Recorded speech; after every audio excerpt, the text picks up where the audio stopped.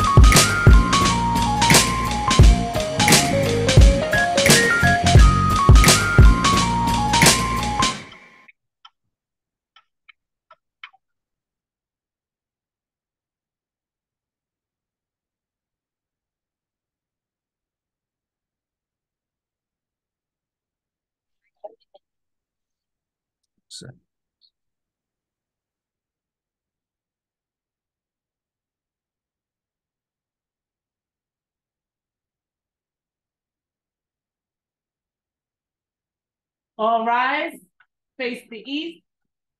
Those who do not wish to pray with us, you can stand in silent benediction. Heels together, forming a 90-degree angle. 5 fingers on your left hand and 2 fingers on your right hand.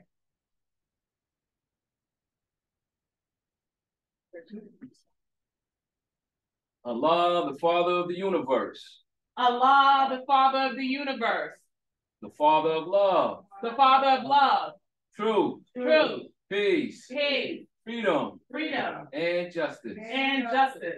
Allah is my protector. Allah is my protector. My guide. My guide. And my salvation. And my salvation. By night. By night. And by day. And by day. Through his holy prophet. Through his holy prophet. Through Ali. Through Ali. Amen. Amen.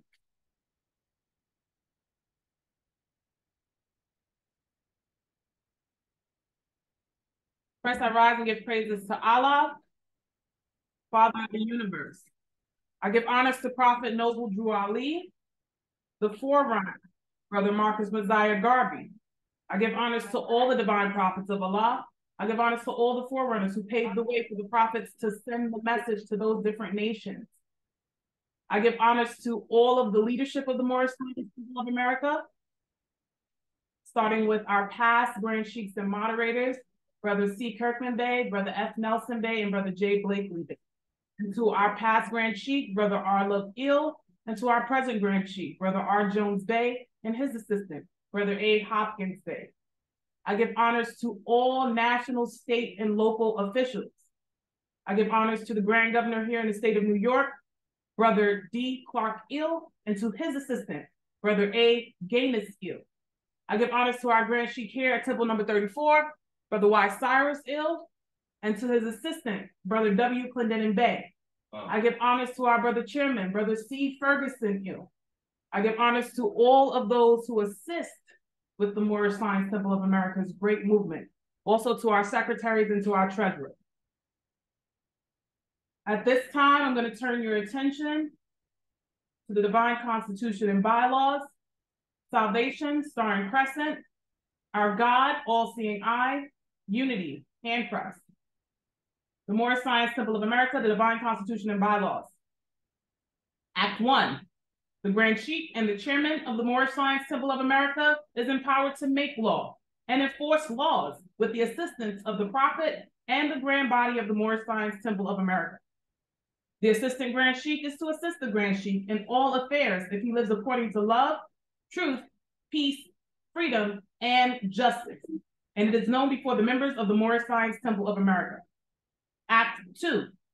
All meetings are to be open and closed promptly according to the Circle 7 and love, truth, peace, freedom, and justice. Friday is our holy day of rest because on a Friday, the first man was formed in flesh.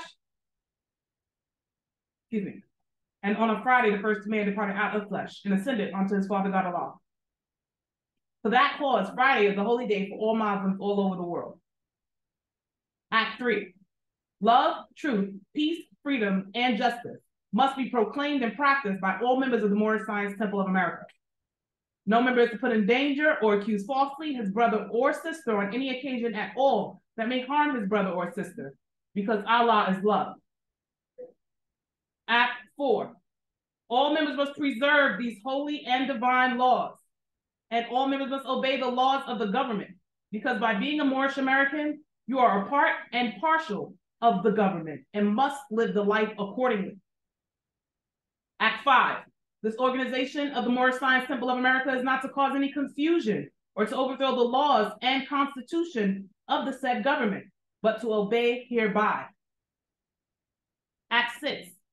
With us, all members must proclaim their nationality, and we are teaching our people their nationality and their divine creed, that they may know that they are a part and partial of this said government and know that they are not Negroes, colored folks, Black people, or Ethiopians, because these names were given to slaves by slaveholders in 1779 and lasted until 1865 during the time of slavery. But this is a new era of time now, and all men now must proclaim their free national name to be recognized by the government in which they live and the nations of the earth.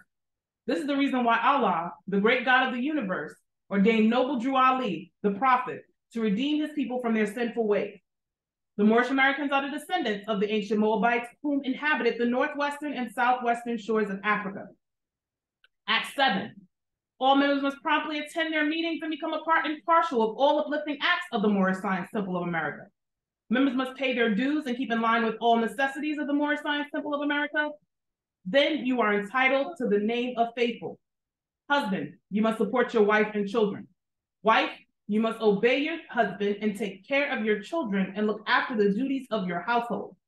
Sons and daughters must obey father and mother and be industrious and become a part of the uplifting of fallen humanity. All Moorish Americans must keep their hearts and minds pure with love and their bodies clean with water. This divine covenant is from your holy prophet, noble Drew Ali, through the guidance of his Father God Allah. Moorish American prayer. Allah, the Father of the universe, the Father of love, truth, peace, freedom, and justice. Allah is my protector, my guide, and my salvation, by night and by day, through his holy prophet, Drew Ali. Amen. The Moorish Science Temple of America. I'm going to now turn your attention to the great meeting is on, Quran questions for Moorish Americans. I'm going to turn your attention to page 7, questionnaire and additional laws for the Moorish Americans, by the Prophet Noble Drew Ali. Act 1, Grand Sheiks and governors and heads of all temples, all businesses. Each said temple must be approved by the Prophet Noble Drew Ali. Before acting upon by any members, let it be finance, property, or any line of life that will cause the members to sacrifice finance, etc., that will cause the support of any group of members. Any former officer that violates these laws is subject to be removed from his office under heavy restriction, etc., by the Prophet or the Grand Sheik. Act 2. All members are to attend their adept meetings and their public meetings promptly. If a member is found standing around on their meeting period, shall be fined 50 cents on the first case, and on the second, he will be fined $1, which will go in your emergency fund. If member is working, his monthly dues must be paid. And if he has money in the bank, he must subscribe for as much as he is able to the Moorish Uplifting Fund, because it takes finance to uplift the nation. 3, it is lawful and divine duty of every good member, if he is able in finance, to aid me in saving the nation. And if he does not, he is an enemy to the cause of uplifting his own people, and justice must catch you.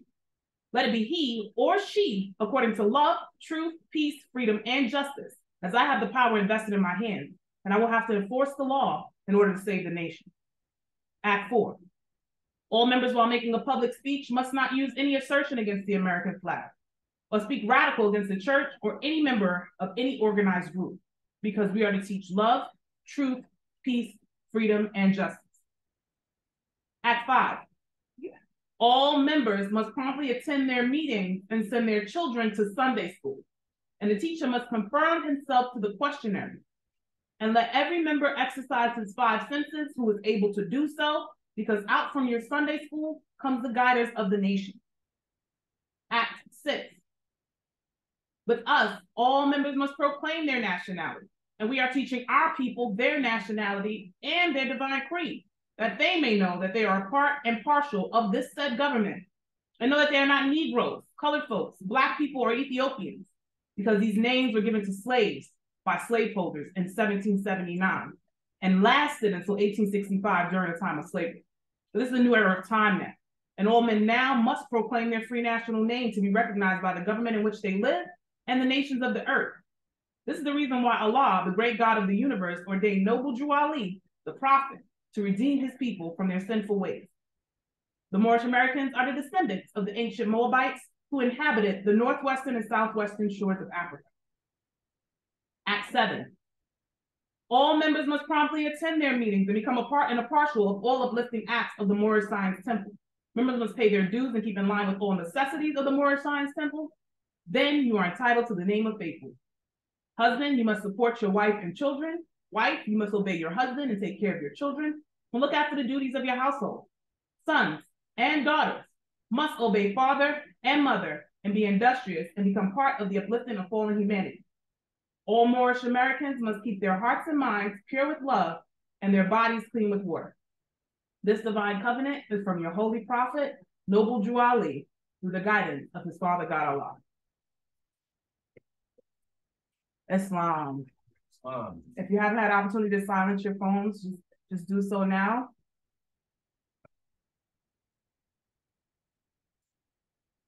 I'm going to take a reading from the Holy Quran of the Moorish Science Temple of America, divinely prepared by the noble prophet Drew Ali, by the guiding of his father God Allah, the great God of the universe, to redeem man from his sinful and fallen stage of humanity back to the highest plane of life with his father God Allah.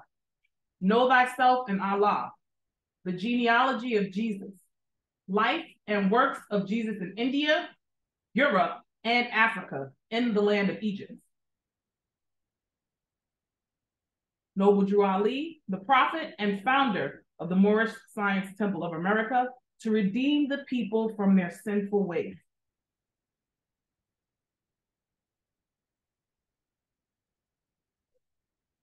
I'm going to use this time to read from page 3, the divine instruction for the Holy Prophet, know thyself and thy father God Allah. The genealogy of Jesus with 18 years of the events, life works, and teachings in India, Europe, and Africa. These events occurred before he was 30 years of age. These secret lessons are for all of those who love Jesus and desire to know about his life works and teachings. Dear readers, do not falsely use these lessons. They are for good, peace, and happiness for all those that love Jesus. Dear mothers, teach these lessons to your little ones, that they may learn to love instead of hate. Dear fathers, by these lessons, you can set your house in order, and your children will learn to love instead of to hate. The lessons of this pamphlet are not for sale, but for the sake of humanity. As I am a prophet and the servant is worthy of his hire, you can receive this pamphlet at expense. Mm-hmm. The reason these lessons have not been known is because the Muslims of India, Egypt, and Palestine had these secrets and kept them back from the outside world. And when the time appointed by Allah, they loosened the keys and freed these secrets. And for the first time in ages have these secrets been delivered in the hands of the Muslims of America. All authority and rights of publishing of this pamphlet of 1927 by the Prophet Noble Drew Ali, the industrious acts of the Muslims of Northwest and Southwest Africa. These are the Moabites, the Hamathites, Canaanites, who were driven out of the land of Canaan by Joshua and received permission from the pharaohs of Egypt to settle in that portion of Egypt. In later years, they formed themselves kingdoms. These kingdoms are called this day Morocco, Algiers, Tunis, Tripoli, etc. Islam. I'm gonna just go into reading the chapter. I just wanted to just make sure we don't run before we introduce our Sunday school teacher. Islam still, but can you let the brother know what you just read? Yes, I read from page number 3. We had a call where Sister S. Nunley Bay kind of expressed that it was a Thursday call, Thursday question answer. She expressed that the way that it was done beforehand was that we would read the entire cover. We would then open and continue to complete here. And then we would also read page 3. And so page 3 is not a technical chapter, as it's not labeled as like chapter 1 and chapter 2. And so it made sense that that would be something that would be included upon like the opening of any of the divine instructions before we read them.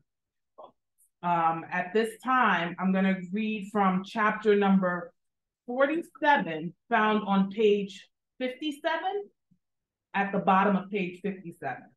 The divine instructions from the Holy Prophet, chapter 47. Egypt, capital empire of the dominion of Africa. The inhabitants of Africa are the descendants of the ancient Canaanites from the land of Canaan. Old man Cush and his family are the first inhabitants of Africa who came from the land of Canaan. His father Ham and his family were second. Then came the word Ethiopia, which means the demarcation line of the dominion of a Mexican, the first true and divine name of Africa. The dividing of the land between the Father and the Son. The dominion of Cush, northeast and southeast Africa, and northwest and southwest was his father's dominion of Africa. In later years, many of their brethren from Asia and the Holy Lands joined them. The Moabites from the land of Moab, who received permission from the pharaohs of Egypt to settle and inhabit northwest Africa. They were the founders and are the true possessors of the present Moroccan Empire. With their Canaanite, Hittite, and Amorite brethren who sojourned from the land of Canaan seeking new homes. Their dominion and inhabitation extended from northeast and southwest Africa across the great Atlantic, even unto the present North, South, and Central America, and also Mexico and the Atlantis Islands, before the great earthquake, which caused the great Atlantic Ocean. The river Nile was dredged and made by the ancient pharaohs of Egypt in order to trade with the surrounding kingdoms. Also, the Niger River was dredged by the great pharaoh of Egypt in those ancient days for trade. And it extends eastward from the river Nile, westward across the great Atlantic. It was used for trade and transportation. According to all true and divine records of the human race, there is no Negro, Black, or colored race attached to the human family, because all the inhabitants of Africa were and are of the human race, descendants of the ancient Canaanite nation from the holy land of Canaan. What your ancient forefathers were, you are today without doubt or contradiction. There is no one who is able to change man from the decent nature of his forefathers, unless his power extends beyond the great universal creator Allah himself. These holy and divine laws are from the prophet, Noble Drew Ali, the founder of the Uniting of the Moorish Science Temple of America. These laws are to be strictly preserved by the members of all the temples of the Moorish Science Temple of America, that they will learn to open their meeting and guide it according to the principles of love, truth, peace, freedom, and justice. Every subordinate temple of the Grand Major Temple is to form under the covenant of love, truth, peace, freedom, and justice, and create their own laws and customs in conjunction with the laws of the Holy Prophet and the Grand Temple. I, the Prophet, Noble Drew Ali, was sent by the great God Allah to warn all Asiatics of America to repent from their sinful ways before that great and lawful day which is sure to come. The time has come when every nation must worship under its own vine and fig tree, and every tongue must confess his own. Through sin and disobedience, every nation has suffered slavery due to the fact that they honored not the creed and principles of their forefathers. That is why the nationality of the Moors was taken away from them in 1774, and the word Negro, black, and colored was given to the Asiatics of America, who were of Moorish descent, because they honored not the principles of their mother and father, and strayed after the gods of Europe, of whom they knew nothing. As I read the entire chapter of chapter number 47, Egypt, the capital empire of the Dominion of Africa, I would like to thank you all for attending, of course, for having your literature in hand. If you find that you have papers and want to take notes, please do so as we turn our Sunday school over to our Sunday school teacher, Brother Y. Cyrus Ill, also our grand chief, after a song. Oh, if you see me working, I'm building me a home. If you see me working, I'm building me a home. This earthly house will soon decay, and this soul of mine will find me a place if it's be serving. I'm building me a home. If you see me serving, I'm building me a home. This earthly house will soon decay, and this soul of mine will find me a place to stay. Islam Moors, first I rise and give praise to Allah. And that song, I always thought that song was written by Brother C. Ferguson Ill. That give honors him and give honors to the Prophet and give honors to Brother C. Ferguson Ill. Praise Allah. I give praise to the great God Allah. I give high honors to our illustrious Prophet, Prophet Noble Drew Ali, referred to by Brother D. Clark Ill, the Grand Governor of the State of New York, in his article out of the Moorish Guide, circa 2017. Entitled "A Vesture Dipped in Gold." He said the Prophet was referred to as the sovereign royal prince. And on my ride back, I was in Philadelphia yesterday. I ended up riding with the Grand Governor of Pennsylvania. He was telling me, we were talking about Brother Latimer Bay is very knowledgeable in Islam. We were talking about how his family came in and the rarity of an entire family to come in and take their cards out, and how that happens, and how man must have the light before he can receive the light. Based off of my analysis, usually people they end up in the Moorish Science Temple because somebody was studying in your family before you. And as I asked, I found out that he was a Muslim, and his grandfather was a Muslim, but he was Christian. He was born and raised Christian. And in the process of, he said he was a member of the Nation for a long time. He was one of the FOI. Start talking about the Ahmadiyya movement. And he seemed to be very well abreast of, informed on the Ahmadiyyas. And he said the Ahmadiyyas refer, and they're Indian Muslims, and they were around contemporary with the time of the Prophet. They refer to the Prophet Noble Drew Ali as Prince Ali. Praise Allah. They know about the movement, they have our books, and they honor the Prophet. Call him Prince Ali. We give honors to the Prophet Noble Drew Ali. I give honors to all of the divine prophets. I give honors to all of our leaders, past and present. I give honors to Brother R. Jones Bey, the Grand Sheikh and moderator of the Moorish Science Temple of America. I give honors to everyone and everything Sister Silzil, our assistant chairman, just gave honors to at the opening of the meeting.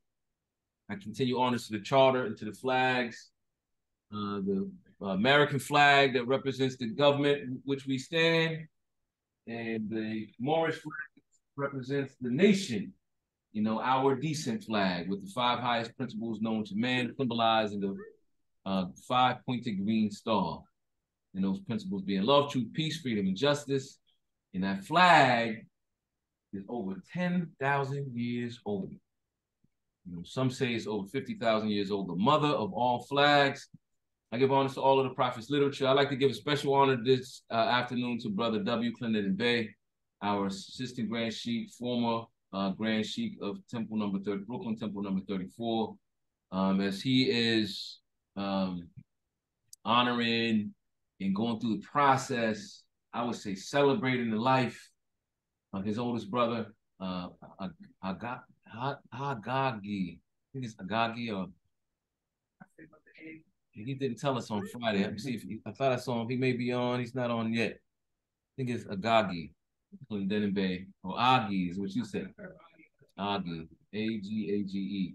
He's celebrating the life of his brother who transitioned this past Thursday, I believe. Honors to Brother Clinton Bay. Also, Moors, for those that were on the call on Friday, we had a little technical mishap. The meeting started funny. We were on one Zoom, and then everyone else was on a different Zoom. So we switched out. I didn't realize I was hosting from my cell phone. And when I went to cut my cell phone off like I do usually during meetings to just save battery power and continue with the computer, I dropped the entire meeting during secretary time. So I apologize for that. For anyone that was wondering what happened.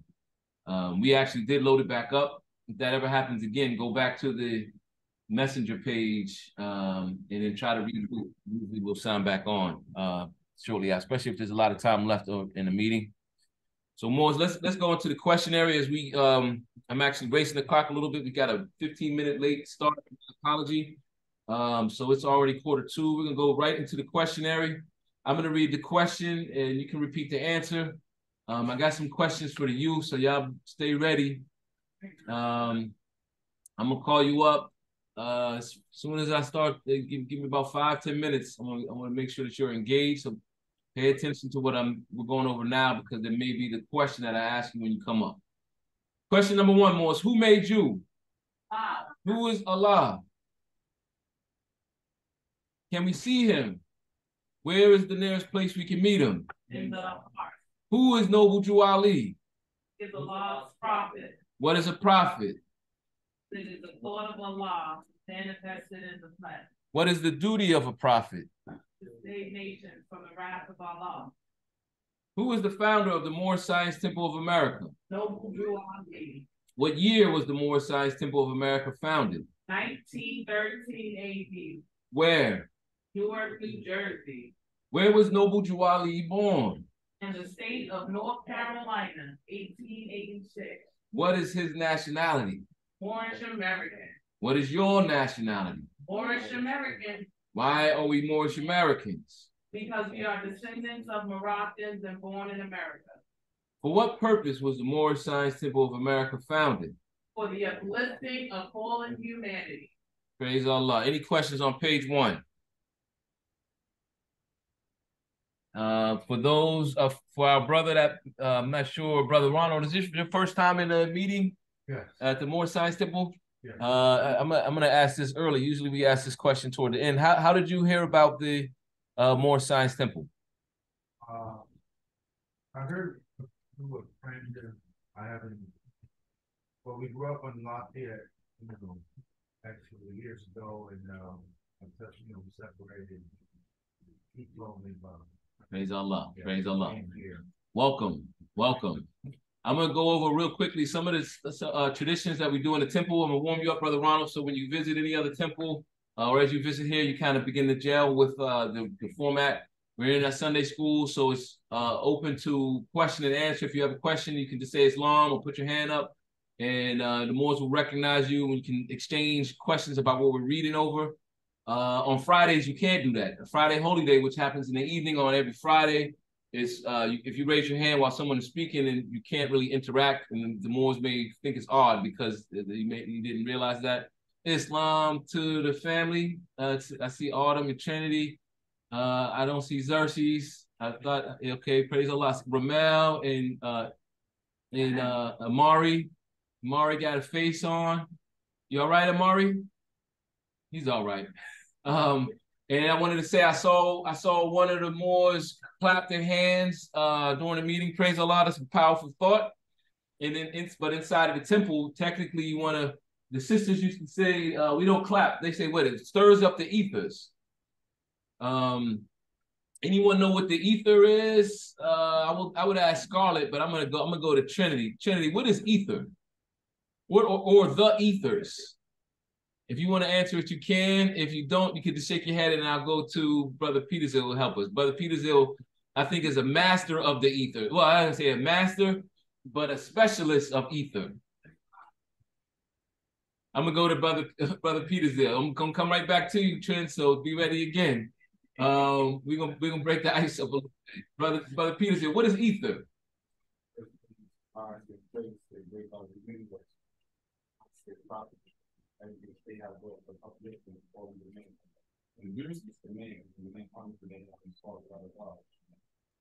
Islam, we can't hear you. I just cut the air off so you can. Islam. So my ethers would be seven eyes of Allah, right? Another term for ethers, like the seven eyes of Allah. That's Elohim. And that you came from question number, that's like 92 or 3. What other name do we give to Allah? What do we call the seven eyes of Allah? What is another name we give to Elohim? Seven eyes of Allah. That's question number 98. It will hit you. You probably you like me. You probably running low on sleep. I bet. Watch. So we're gonna go to Sister Harmony. I'm gonna use it. When you're in the temple and you have your crystals. So we had a nice conversation right out of the beginning. Let's separate the two, right? Let's first go to Sister Harmony. I heard the Assistant Secretary on. Sister Harmony, what would you describe as the ether before we begin to break it down and pin it to the verses in the Quran? Islam, first I rise and give praise to Allah. I give high honors to our Prophet Noble Drew Ali, and I give honors to everything pertaining to Islam. Peace. Peace. So to me, the ethers represent like all of the space between all matter, basically. Everything you can think of that is considered air or space, energy, that you can't see it, but it just represents sort of a reflection of what is above us, and what is at the highest level above us, frequency-wise, energy-wise. I oftentimes think of the stars, and I think of the ethers as representing everything from the ground and up through to the stars that, we simply can't see, but that has a vibration and an energy that resonates at the highest, possible capacity. So peace. Praise Allah. Praise Allah. Thank you, Sister Harmony Bay. And why am I talking about this? Because we're talking about clapping the hands in the temple versus what the sisters say. When you want to clap, just take a handkerchief or a napkin or whatever you can, either pick or something and wave it, because it doesn't stir the ether a certain way. So if we specialize in harmony in the Moore Science Temple of America, harmony kind of is when the vibration starts to get really high, and everybody's kind of, there's an energy that's going, just like water. When you clap, it throws the rhythm off. If you clap in water, when the water starts to get a nice little ripple going, it might throw the ripple off. Now there's multiple vibrations going. They cancel each other. One will cancel the other out. So ether, and I said Brother Peterson, because Brother Peterson has crystals, and a lot of times you see him testing a room. He'll be in a room like this, and people wonder, what is he doing? Or he'll have a bowl turning it to create that high pitch, which helps the pitch of the ether in the room. Scientists would say ether is, they call it Planck vacuum. I've heard Nazim Harriman calls it the Planck vacuum, which is infinitely smaller than an atom and infinitely powerful. Some people call it scalar. Scientists call it scalar energy or 0-point energy, but it's that space between us. It appears to be space, but it's actually not. Chapter 7, this is real fast, and I'm gonna keep going. I don't want to get stuck here. Chapter 7, let me first go to chapter 8, which 11, which gives a mundane example of how ether works. And then chapter 7 tells you something very interesting about ether. Chapter 1 and chapter 11 both deal with the creation and the fall of man. And when we fell at the etherical rate, began to vibrate slower, right? So if you go to chapter 11, page 19, instruction 32, it has a verse that says, now when the ether reached the rate of atmosphere, that's the vibrational rate of atmosphere, all the creatures of these planes must get their food from atmosphere. The conflict came, and then that which is called and then that which the finite man called survival of the best became the law. All right, so in that it talks, you can read that entire chapter or section of those chapters, and you can hear how the vibration rate falls, and that's how we end up here from the plane of soul where we started. Chapter 7 also speaks to ether. These are the two examples. There's multiple in the Quran. Speaks to ether, but in that metaphysical, the quantum physics section where Jesus and Lamas are talking, then Jesus gives them a very scientific answer to what is truth and what is man. I think this is a question of what is man. Let me make sure. No, this is before what is man. Instruction number 9, Jesus said about truth, which is in his answer to truth, he speaks to ether. He said the things we see are but reflexes just appearing where in the ether. While the ethers vibrate so and so, and when conditions change, they disappear. Right? When conditions change, they disappear. Sister Zilzil. This is on page 12, instruction number 9. I'm going to read it again. I'm going to read a little bit more context to the answers, because that's a short, speaks directly to the point that I'm making. Instruction 8 sets it up a little bit. Jesus said, all the things that can be seen by human eyes are manifest of aught, which means truth, or naught, which is false, which means falsehood. The things we see are falsehood, right? The things we see are manifest of truth, but they're actually false. And so we're seeing an illusion. Everything that we see around us, that's why things change the way that they do. In quantum physics, they always say, when I look under a microscope, how come we can't find nothing solid? Because it's really some type of manifest of naught. And so must pass away. The things we see are but reflexes just appearing. Right? Like they say we learned about the planets and the stars in science class. They say the light coming from the star that we see through the microscope, that light was there millions of years ago, and it's just reaching us, so we're just seeing it, but that star is gone now, right? The things we see are reflexes just appearing while the ethers vibrate so and so, and when conditions change, they disappear. The holy breath is truth. I would say that the holy breath and ether is probably related. If ether is kind of a material, the holy breath is the thing that controls it. The holy breath is like the force that creates things. The holy breath is truth. It is that which was and is and evermore shall be. It cannot change or pass away. So we jumped into this. Hopefully that was a good conversation about ether. I'm going to go to Sister Silza, and we'll keep going in the questionnaire. Sister Silza? Would you mind? Islam, to get a little bit more context. Hang on, Moors. You said 11, right?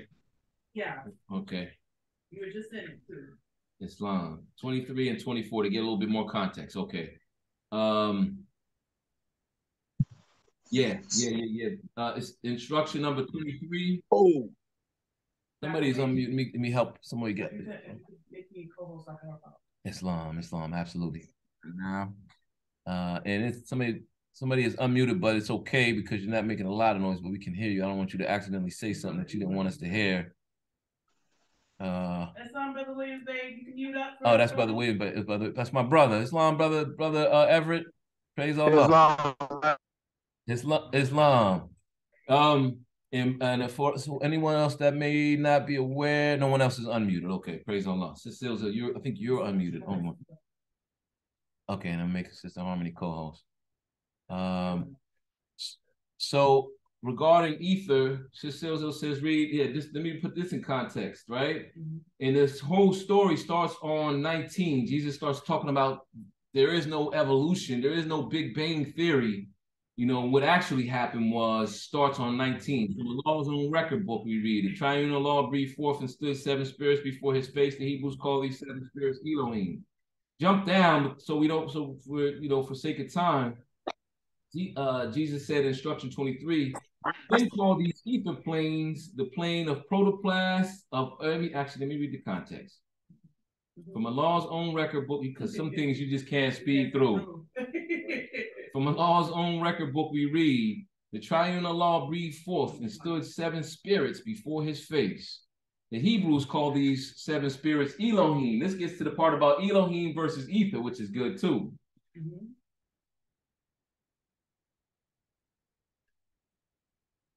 And these are they who in their boundless power created everything that is or was. These spirits of the triune Allah moved on the face of boundless space. And 7 others, some people say 7 ethers, 7 others, 7 ethers. They wonder if this is a typo. And 7 others were, and every other had its form of life. I think it's every ether had its form. Every other plane. 7, I think it could be, also you read it, think about 7 other planes. Those 7 Elohim made 7 others, they made 7 planes. And every other plane had its form of life. These forms of life were but the thought of Allah clothed in the substance of their ether planes. Men call these ether planes the plane of protoplast, of earth, of plant, of beast, of man, of angel, and cherubim. These planes, with all their teeming thoughts of Allah, are never seen by eyes of men in flesh.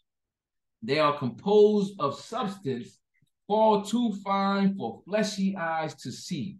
That's that ether again. Going back to the ether.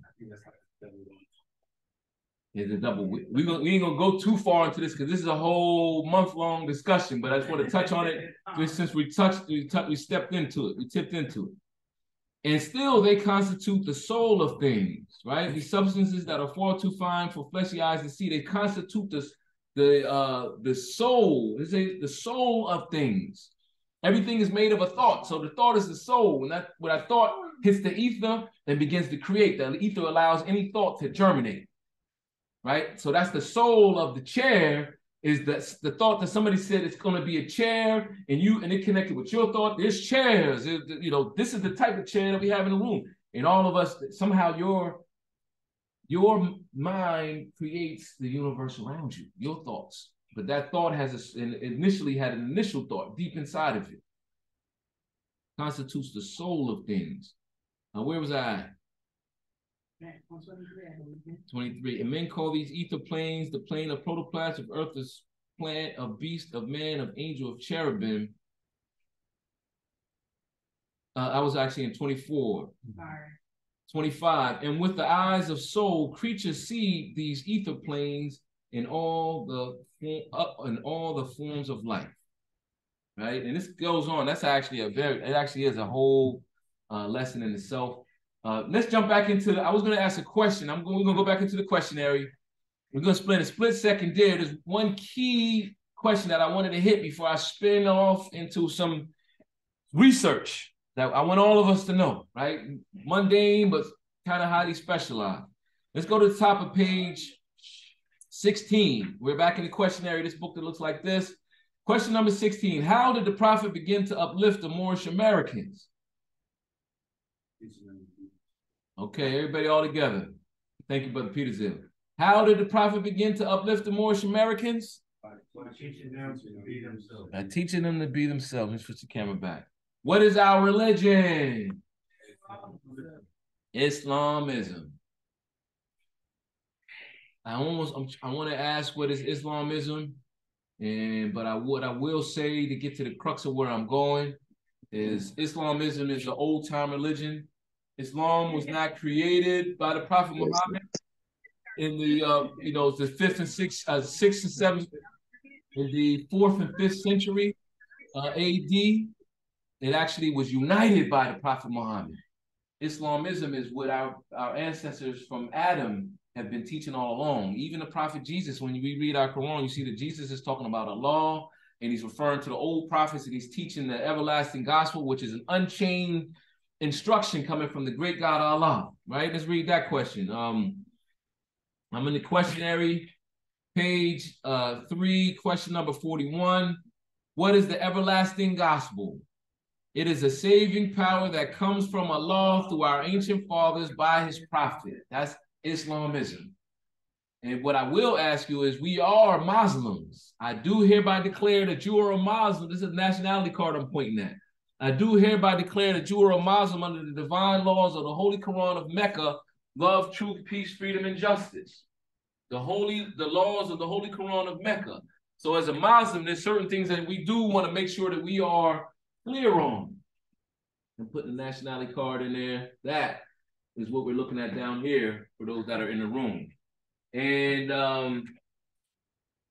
one of the things, in order to be a Muslim, I'll just touch on real fast. And this is a quick, fun, fact, because if you're a Moorish American, you're a Muslim, you want to be a decent Muslim. You want to be a standard Muslim. You want to know something about being a Muslim other than we honor the Holy Quran of Mecca. Right? We have the Holy Quran of the Moorish Science Temple of America, but there's another book that's called the Holy Quran. You better know what it is and open it up. And of course, we all do, and we all have. So my question would be, just to stay sharp, and no sheiks can answer this, but anyone else, whoever's quick on the draw, raise your hand. I see Brother Serrano Bay's hand is up. Brother Serrano Bay, right after this question, I'm going to go to your point. What are the 7 pillars of Islam? Which are like the basis of every Muslim should know. The 5 pillars. I call them 7. Pardon. I'm like Brother Peterson. I'm a little bit low on sleep. What are the 5 pillars of Islam? Brother Oni Bey can't answer either, because I know Brother Oni Bey knows. Anyone? I'm gonna go to gallery mode so I can see any new hands come up. If Brother Serrano Bay, if you want to answer this, you're a sheep. You can't. Brother Ron. Islam, Brother Ron. Wow, you know already. What are the 5 pillars of Islam? Well, correct. Would say love. Very good. Peace, freedom, and justice. And I'm going to say you're correct. They're actually the soul, like we said, that constitutes the pillars. The essence of the pillars of Islam are those 5 principles, our principles. Prophet broke it down to the last compound. But there's most traditional Muslims, right? Because part of one of the things we teach the Prophet, when you look around, you'll see the hand press of unity is everywhere. It's on the charter right here, Brother Ronald. This document is one of our most important documents in the temple. Gives us the authorization to operate as a temple. It's called a charter. There's a hand press right there, and on the first, we call a second symbol on the charter, right? Of 10 symbols. There's also a hand press on this nationality card. I think it's in the middle. Yeah. Let me tell me, am I right or wrong? It's in the middle. You look on the divine constitution and bylaws we read at the beginning. It's on the top and on the right. You got one in your possession. Those bylaws. That hand press represents quietly one of the core teachings that we learned here in the Moorish Science Temple of America, which is unity. So in order to be unified, we want to make sure we have a decent amount of unity with the Muslims that maybe study in the mosque, although they don't understand that this is even better with the Prophet brought us, the Moorish Science Temple. It's the next degree up. So in order to be unified, you want to know there's some basics So they have 5 pillars that they utilize. I'm gonna go to Brother Jordanelle. I saw Brother Jordanelle's hand. Brother Jordanelle, can you tell us what the 5 pillars of Islam are? Islam, Grand Sheik. First, I want to Islam. rise. Islam. First, I want to rise and give praise to the great God Allah and honors to his prophet. Honors to everyone in attendance. Honors to everyone on Zoom. Honors to our Grand Sheik. Honors to our chairperson. Peace, everybody. Praise Allah. Peace. All right, peace. The first pillar will be profession of your faith. There's no God but Allah, and Muhammad is his messenger. The second one will be prayer. I know there's fasting and pilgrimage, and I think the other one is like giving to the needy. It almost sounds like you said 6. Did you see? So let's give names to them. The confession of the faith is called Shahadatain. He named that one. It's correct. I think he said prayer next. Salat. Salat. Yeah, he said the pilgrimage is Hajj. Yeah. The holy month might have been the one that you left out. The holy month of Ramadan. He did say fast. I thought I heard him say fasting and pilgrimage. And then zakat is the charity. You know, giving. So it would really be Shahadatain, Salat, which is prayer. Shahadatain is declaration. There's no God but Allah, and Prophet Noble Ali is his prophet. But most Muslims say Allah is his prophet. Salat, which is your obligatory prayers. Most Muslims they go by 5 a day. We go by 3. And you have charity, which is called zakat. Then you have Ramadan and you have Hajj. So just a fun fact, most. Thank you, Brother Jordanelle. Spot on. I'm gonna go to Brother Serrano Bay. You had a question, brother, statement, Brother Serrano Bay. You have the floor. We're gonna keep moving fast because the clock is on me. Islam, praise Allah. First, I rise and I give all praise to the great God Allah. I give honors to his holy and divine prophet, Prophet Noble Ali. And I give honors to everything that pertains to Islam. I give honors to our Grand Sheik, more science up number 34, Brother Y. Cyrus Hill.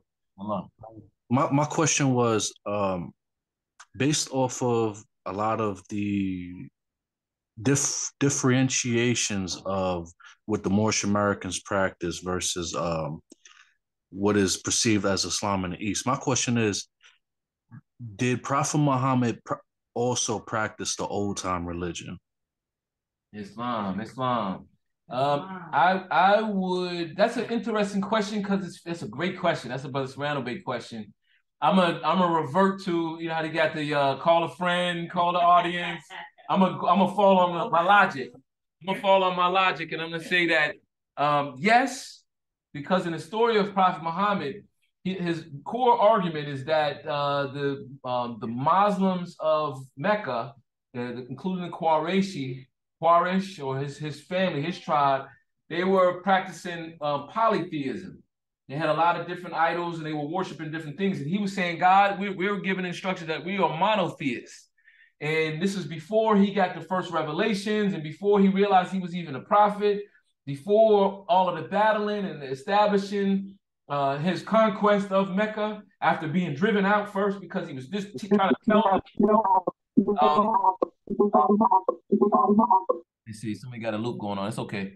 I would say that, yes, Prophet Muhammad was studying Islamism. What Islam was prior to the uniting of Islam. And let me also add this bit into it, and then I'm open up the floor for any other input. You got to remember, in the grand scheme of things, right? I'm gonna pan out now. I'm gonna look at the grand scheme. You got from Adam, who first started the test off. Remember, Adam was challenged in the Quran. That you got to stick with the foundation by Iblis. That he's not a perfect creation. We are not perfect creation. Can I test him? Allah granted the respite for man to be tested, and man is still in the middle of a test. And that we will come to the end of the test during the judgment, which is also written in the Quran. So midway in, you have the life of Jesus.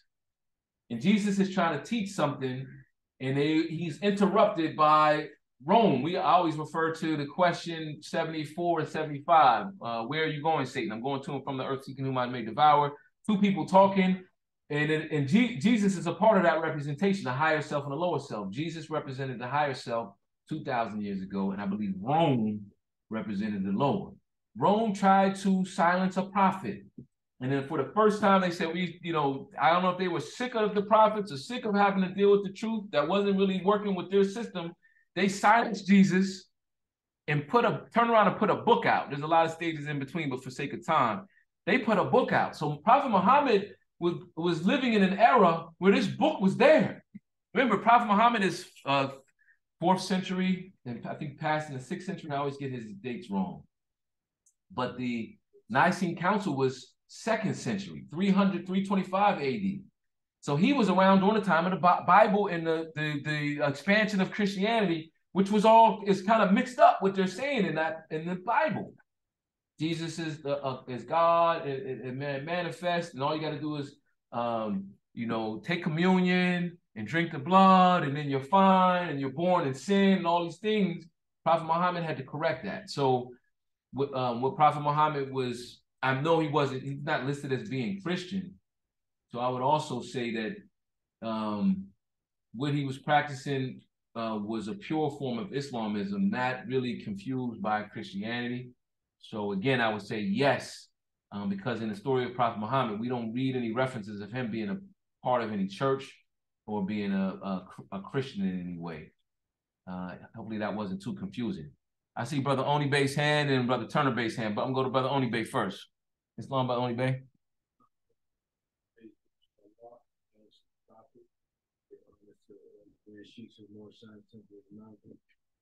And honest everybody in the country there, yeah, honest name, honest God a lot. I wanted to say a quick question. But say my opinion. When you say that the more science something, the Holy Quran and more science something is more ancient than the Holy Quran of Mecca, because I would say like it does say there's ancient lesson. Islam. That's also a great question. And this is coming from Brother Oni Bay, who, if you don't know, you should know. We all know our brother. Brother Oni Bay comes into the Moorish Science Temple of America from the mosque, which is a powerful demonstration. He was a faithful member of the mosque when he joined. I still remember keenly. I would say that yes and no. It's a book that was compiled by the Prophet in 1927, so in that sense it's new. But what the Prophet did is brought us back to our ancient creed. And that's what it says when Sister Silzil read about those secrets. The reason these secrets were kept back from the outside world, the Muslims had these secrets. Let me read the exact sentence. The lessons of this pamphlet are not for sale, but for the sake of humanity, I am a prophet, and a servant is worthy of his hire. You can receive this pamphlet at expense. The reason these lessons have not been known is because the Muslims of India, Egypt, and Palestine had these secrets and kept them back from the outside world. And when the time appointed by Allah, they loosened the keys and freed these secrets, and for the first time in ages, have these secrets been delivered in the hands of the Muslims of America. So that speaks to the Quran. These are secrets that have been around for ages, and the Prophet brought them back into the public, into the light, and gave them to us because we desperately needed it. I'm gonna go to Sister Silzil. We got Brother Turner Bay, Brother Petersville, and Brother Jordan. And I want to get all these in. Brother Jordan was the last one. I'm gonna say the ones if you can, kind of keep it tight after Brother Petersville, because I'm gonna touch on something before we close or get closed out. Islam. Praise Allah, Prophet, and honest, of course, to everything that our Grand Chief also gave honestly. I was just gonna say this in conjunction with what Brother Ani Bay asked. I think it's a different setup in the literature, right? When it came to the Bible had the Old Testament, which in the Judaism they call the Torah, and then it had the additional portion, which is now the New Testament. Mm-hmm. And so now it's combined. Now, when you look at the Holy Quran of Mecca, it's more of a running course from the old time as far as from the Old Testament through. So it's more like an accurate record keeping. And I look at our Holy Quran more as utilizing, telling you that these information that you already have, because it draws the authority from there. But I think it's more of like a guiding light and step on how to execute those things. So for people who weren't brought up under the ways of Islam and under the ways of the old time religion, this allows for you to be able to kind of focus in on the key points to better your character. And so I would say that they run together, right? Because he said these are the missing years out of the Bible. But now when he speaks to those things, I think it's just, again, one of those things that kind of helping you to better study and know yourself. So that's more so how I would say it. That's the key. Praise Allah. Very great point, Sister Silzil. I'm going to be quickly to say, to kind of camel walk what Sister said. The Prophet Muhammad corrected the mistakes of the Bible. That's what she just said. And it's true. It created some errors and confusion. The Prophet Muhammad corrected the errors. Plus the Holy Quran of the Moorish Science Temple of America, switching just from the Quran of Mecca to our Quran, I think it's like a graduate course even to the Quran of Mecca. Because you can't, what the Prophet is talking about here, you can't find it in the Quran of Mecca. But it sits perfectly. They support each other. And then finally, I will say for those that are interested and maybe never heard this before, when they assembled the Bible in the Nicene Council, they selected from a lot of books the same way the Prophet did. And the books that they left out, there's a collection of them, and it's called the Apocrypha. For those who are not familiar with the Apocrypha, they're books that were from the same time of the books from the Old Testament of the Bible, but they weren't used. They're like, oh, we don't want to use this, we don't use that. And then they took those leftover books and put them in a document called the Apocrypha. I'm going to stick to the route that I was going. I was going to go Turner Bay, Oni Bay, Petersdale, Oni Bay, and then Brother Lord L. Wow, Brother Lord L, you made it. Yes, Islam. Islam, soldier. I thought you gave up. I thought I was going to tell you to give up. That sounded like a lot. Praise Allah, my brother. Made it to the meeting. If you got to crawl. I'm going to go to Brother Turner Bay. Brother Turner Bay, you have the floor. Islam, rise and give praises to Allah, honors to the Prophet and everything. The Sister Chairman gave honors to. Yeah, that was exactly my thought. And specifically, it's in Surah Al-Madiyah, verse 3. He said, today I have perfected your religion for you and have completed my favor upon you, and I have chosen Islam for you as a religion. Now, if we recall at that time, they was representing or worshiping a lot of gods, and what he did was clear the way. So it wasn't just Christianity. It was a whole lot of gods, even in the Kaaba. So what he did was clear the way. And if we look at history, the Muslims is the one that allowed people to even worship who they wanted to worship, as long as they was viewed as true believers. They didn't hate or dislike anyone. And they loved the Christians, they loved the Jews. It's even mentioned in the Surah, you have true believers that are Jews and you had true believers that are Christians. But it's the ones that fortified the lies that was spread, as you were speaking about, what the Nasreen council did. That was the ones that was called, like, most often the infidels, or the ones that stopped people from paying homage to the religious sites. Because the Muslims was the first ones that was guarding everyone, no matter your religion. If you was coming to pay homage to any of the religious sites, including the so-called Jewish site, they was the ones that was protecting everybody on the way to the religious sites. With that, I say peace. Hey, such an interesting conversation. I got another little jewel for. We hopefully don't overload Ronald, but I got a feeling he'll be able to keep up with us. Yeah. As we talk about Islamism, one of the ways that I've always looked at it is from learning from the Prophet. I realized there's not three religions. It's not Judaism, Christianity, and Islam. This is all one religion, and it got split in half. The same people Romans that killed Jesus, they truncated it into three by creating Christianity in the middle, and having to explain why it's there. They created three different religions. One of the powerful things to prove that they're all the same, and this is the gem, Islam, the Night Ale, Brother Leander Bay, praise Allah, is that the Holy Quran the holy city of Mecca, where the Muslims go for that fifth pillar, Hajj. You always hear about the Muslims they go to Mecca and they go to this building and they go around 7 times. And it's called a pilgrimage, and it's once in a lifetime event if you have the opportunity to. that building that they go to in Mecca, dramatic pause, was built by Moses. Let that sink in for a minute. So wait a minute. That's why they say built by Abraham. Pardon me. Built by Abraham. I can hear. I heard Brother Ferguson L gave me a Islam. Abraham and Ishmael. So Right. Abraham, that might as well. That's the same as it's like one of the. That's Abraham and Moses, two major prophets of Judaism. The Jews believe.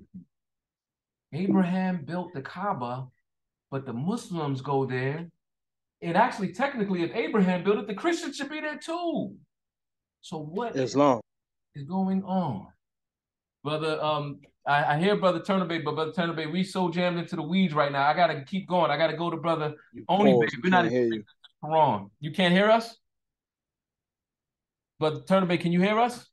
Can anyone else online? Can they hear us? Okay. All right, we got you now. Okay. Brother Oni Bay bypasses it because we're gonna go into the Quran. I saw one other hand down. I thought it was Brother Jordan Hill. Brother Jordan Hill, you all well? Islam, Grand Sheik. Yes, I'm all well. I just wanted to add that Prophet Muhammad said he follows the religion of Abraham. That's that old time religion. Yes. Because Islam in essence just means peace, and peace always existed and always will. Wow. So what is going on? Now, we don't have time. We blew our time. I blew the time because we're 15 minutes late getting started. I will show this on my screen. We were going to go into a second week of this information about the Prophet refers to us suffering from an act of European psychology. In one of his articles, he says the fact that we don't know what our name is and what our nationality is, and this group of people, who they are, where they come from, that is only based on an act of European psychology. Because if you're educated, you go to a library and spend a couple of hours, you could easily figure it out that we are actually the Moors, which will make us Moorish Americans in this country based on the rules, right? Wow. But that act of European psychology, we have been reviewing, we as we do every year, this document, which actually speaks to a couple of different factors. I don't have my TV screen on. Let me take a minute more and turn on my screen. I'm going to go to, somebody had their hand up a second ago, Sister Silza, while I set up.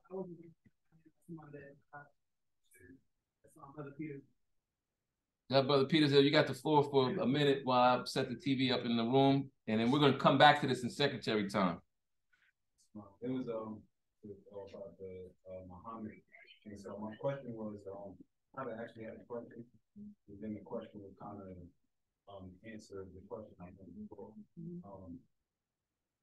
When Muhammad was sent to the Arabians, where were they? Were they still in Saudi Arabia, or were they in Egypt?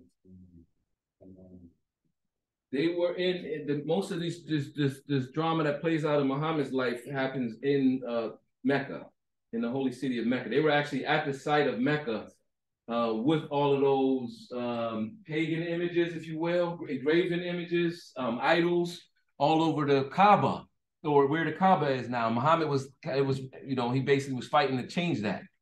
So that's more so Saudi Arabia. Saudi Arabia. So in that case, our prophet speaks of Egypt a lot.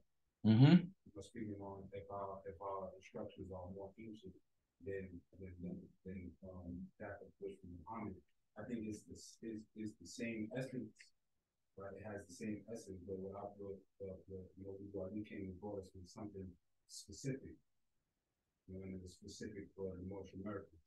So he said it's his nationality, God nationality. But it's something, and him being Egyptian Arab, and going over there and studying, him going and studying that science also was a huge key for our nationality. Very, very good, and also a very interesting broad topic. What I would say is that what the Prophet Noble Drew Ali gave us is so vast. It comes in gigantic leaps of eras of time. He deals ancient and modern. He toggles seamlessly, effortlessly between ancient and modern, and it can be very confusing. I would say that the holy city of Mecca, he gives particular emphasis in. He actually calls it in our questionnaire the Garden of Eden. What do we call the Garden of Eden? Is Mecca, right? What is the modern name for the Garden of Eden? Question 54. The answer is Mecca. But Egypt, he gives as chapter 47, which we're in, the capital empire of the dominion of Africa, because Egypt is very important in the modern, I would say on the modern side of the era of time, more modern than Abraham and Moses is, although Abraham and Moses were both in Egypt. Egypt is kind of like on the cusp from ancient into modern, right? How do you know that? Because in chapter 47, it says the first inhabitants of Africa came from the land of Canaan, right? Cush and Ham, which are the names that are carved into the actual land of Africa. They came out of the land where Mecca's at. So that's the separation. You could say, so the prophet is painting with a broad brush. He's at once saying Mecca is critical in the Quran, is critical, but Egypt is also in the modern, as time goes, elapses, basically. That's the quickest answer I can give. I got to get into the Quran. I want us to review the list of the contributors to European supremacy. So we need to go over this information. We're not going to get to it today. We basically had a wonderful conversation about in the lead up, but we'll read this during secretary time. I wanted to quickly review those four, actually this numbering is off, I apologize. These 4 papal bulls from the doctrine, what's called the Doctrine of Discovery, including Ilias Quia 1442 by Pope Eugene, Dum Diversus 1452 by Pope Nicholas V, Romanus Pontifex 1454 by Nicholas V, and Intercatera 1453 by Pope Alexander VI. You need to be familiar with these. You can open them up and read them in whole. And also, I wanted to review. We were going over the 4 contributors, major contributors to this European psychology, including John Frederick Blumenbach, Arthur de Gobineau, Charles Seligman, Melville, J. Herskovitz. We touched on Charles Seligman last week, but we did the same thing, so we didn't get into it. You can look them up on your own. We talked about how he created the Hermetic hypothesis. During the secretary time, we are going to read about Arthur de Gobineau. And for the children that are in the room, Arthur de Gobineau actually, of course, created the theory of the master race, being that Europeans are supposed to be some master race. But in actuality, we know in this era of time now, that idea basically, flatly failed. When you think about sports, you think about intellectual inventors. Right here, there's an example for the children. The three Asiatic children, including a young brother named Ramarni, a little sister named Nala, and another sister named Alana, have the highest IQs ever in the world. The 3 smartest people in the world are Asiatics. And I'm going to read a little bit about them, so hopefully it will inspire the youth as well as all of us to really understand there's some major lie that is collapsing. And Arthur de Gobineau, this was a very, it's a very interesting theory, a very bold theory that he had, but it's flat wrong. So we'll read that during secretary time. I want to go right now into the Quran with the few minutes that we actually have remaining. We're on chapter 47. This will be probably the final week for chapter 47, which I want to stay longer because it's so much. But we want to move on in next week to chapter 48. And actually, we're going to hit the end of the Quran after this last review of this chapter. We'll be able to go back to chapter 1 soon. I think we've been in Quran for years. It took us years to get through. Title of the chapter is Egypt, the capital empire of the Dominion of Africa. We discussed the massive concentration of information and what this chapter represents. At one level, although it is not an implied trust, an expressed trust, as the Moors say, this is the trust that the prophet left us that we're supposed to stand on. That's actually the opposite use of the term. If anything, it will be an implied trust, but the prophet that applies in the face of what the prophet was intended us to do. But it's an interesting concept because the prophet does put a major claim in this chapter for us. So we read through some of there's power in the heading, there's power in the first few verses, which starts off talking about this ancient Canaanite, which is Noah, and Noah's family were in Canaan land in the Middle East, basically what they call today. And his Noah's grandson Cush and his son Ham were the first inhabitants that crossed over and went into Africa, and they inhabited Africa. And then it starts talking about these massive eras of time and all these things that have actually happened. From Atlantis, the inhabiting of the Americas over here where we're at, and how we have been here all of this time, and how we're all related. It talks about the engineering of Egypt and creating of canals that cross from Egypt over to here. I want to jump down to the end of this chapter where it has a very interesting section. And it starts off in instruction number 15. And I want to discuss 15, 16, and 17 and the ramifications of what's being said here, just so we all can have a kind of a firm understanding, and just mainly to point out what the prophet is pointing out. He makes a very interesting point here. And I'm going to see if I can get Sister Harmony, if you can read instruction number 15. I'll get Sister Silsville to read 16. And maybe Brother Verbinson, if you can read the last instruction number 17. If you need hold on, there's one on the back page. Sister Harmony, can you read instruction number 15? Islam Grand Sheikh, I have a sleeping baby on me right now. Okay, I'll do that for you. Praise Allah.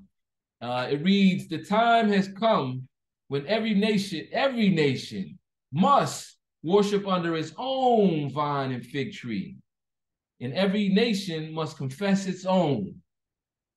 I'll say what that means. Well, somebody tell me what that means. That should kind of jump right out at you. I want to see if we can I was about to call you.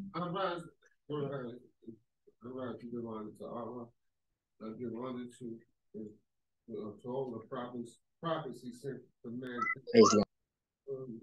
15. I don't see the last part being right. Islam. Hang on, Moors. We're in the middle of muting them out. Sorry, Brother Knight. Say that again. You read about the nation, and it's not in 16. Mm-hmm. You left out, and every tongue must confess his own. Let me read it again. Actually, if I did read it wrong, maybe I just skipped lines. Yes, sir. I said that the time, and I want you to speak to it if you can, Brother Knight. The time has come when every nation must worship under his own vine and fig tree, and every tongue must confess his own. What is that? What is that line by? Stand alone, take it out by itself. What is it saying? It talks about the vine and fig tree. And every nation, it basically, to me, it's saying you got to know where you came from. What is the covenant of great God Allah? Honor thy father and thy mother, that thy days may be long upon the earth land which the Lord thy God Allah have given thee.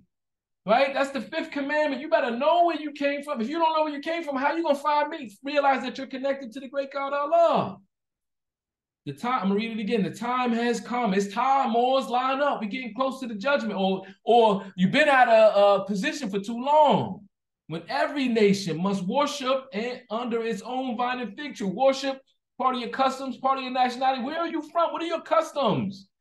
Get out of other people's houses and yards, and you try to be somebody else. Be yourself. It's time for you to worship. And the most important part of any nation, or nationality, or culture is your belief system.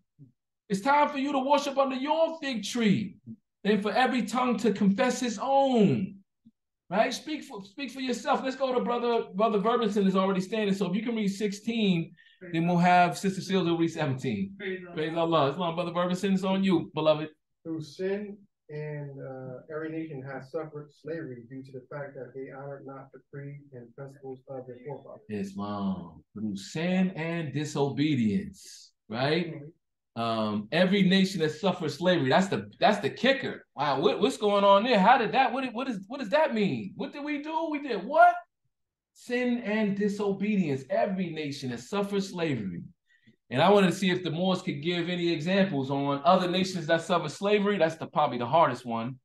You have to dig through some history to really connect all of those. Somebody might have something handy. And then what disobedience did we do? That's the other part. Sister Silsville.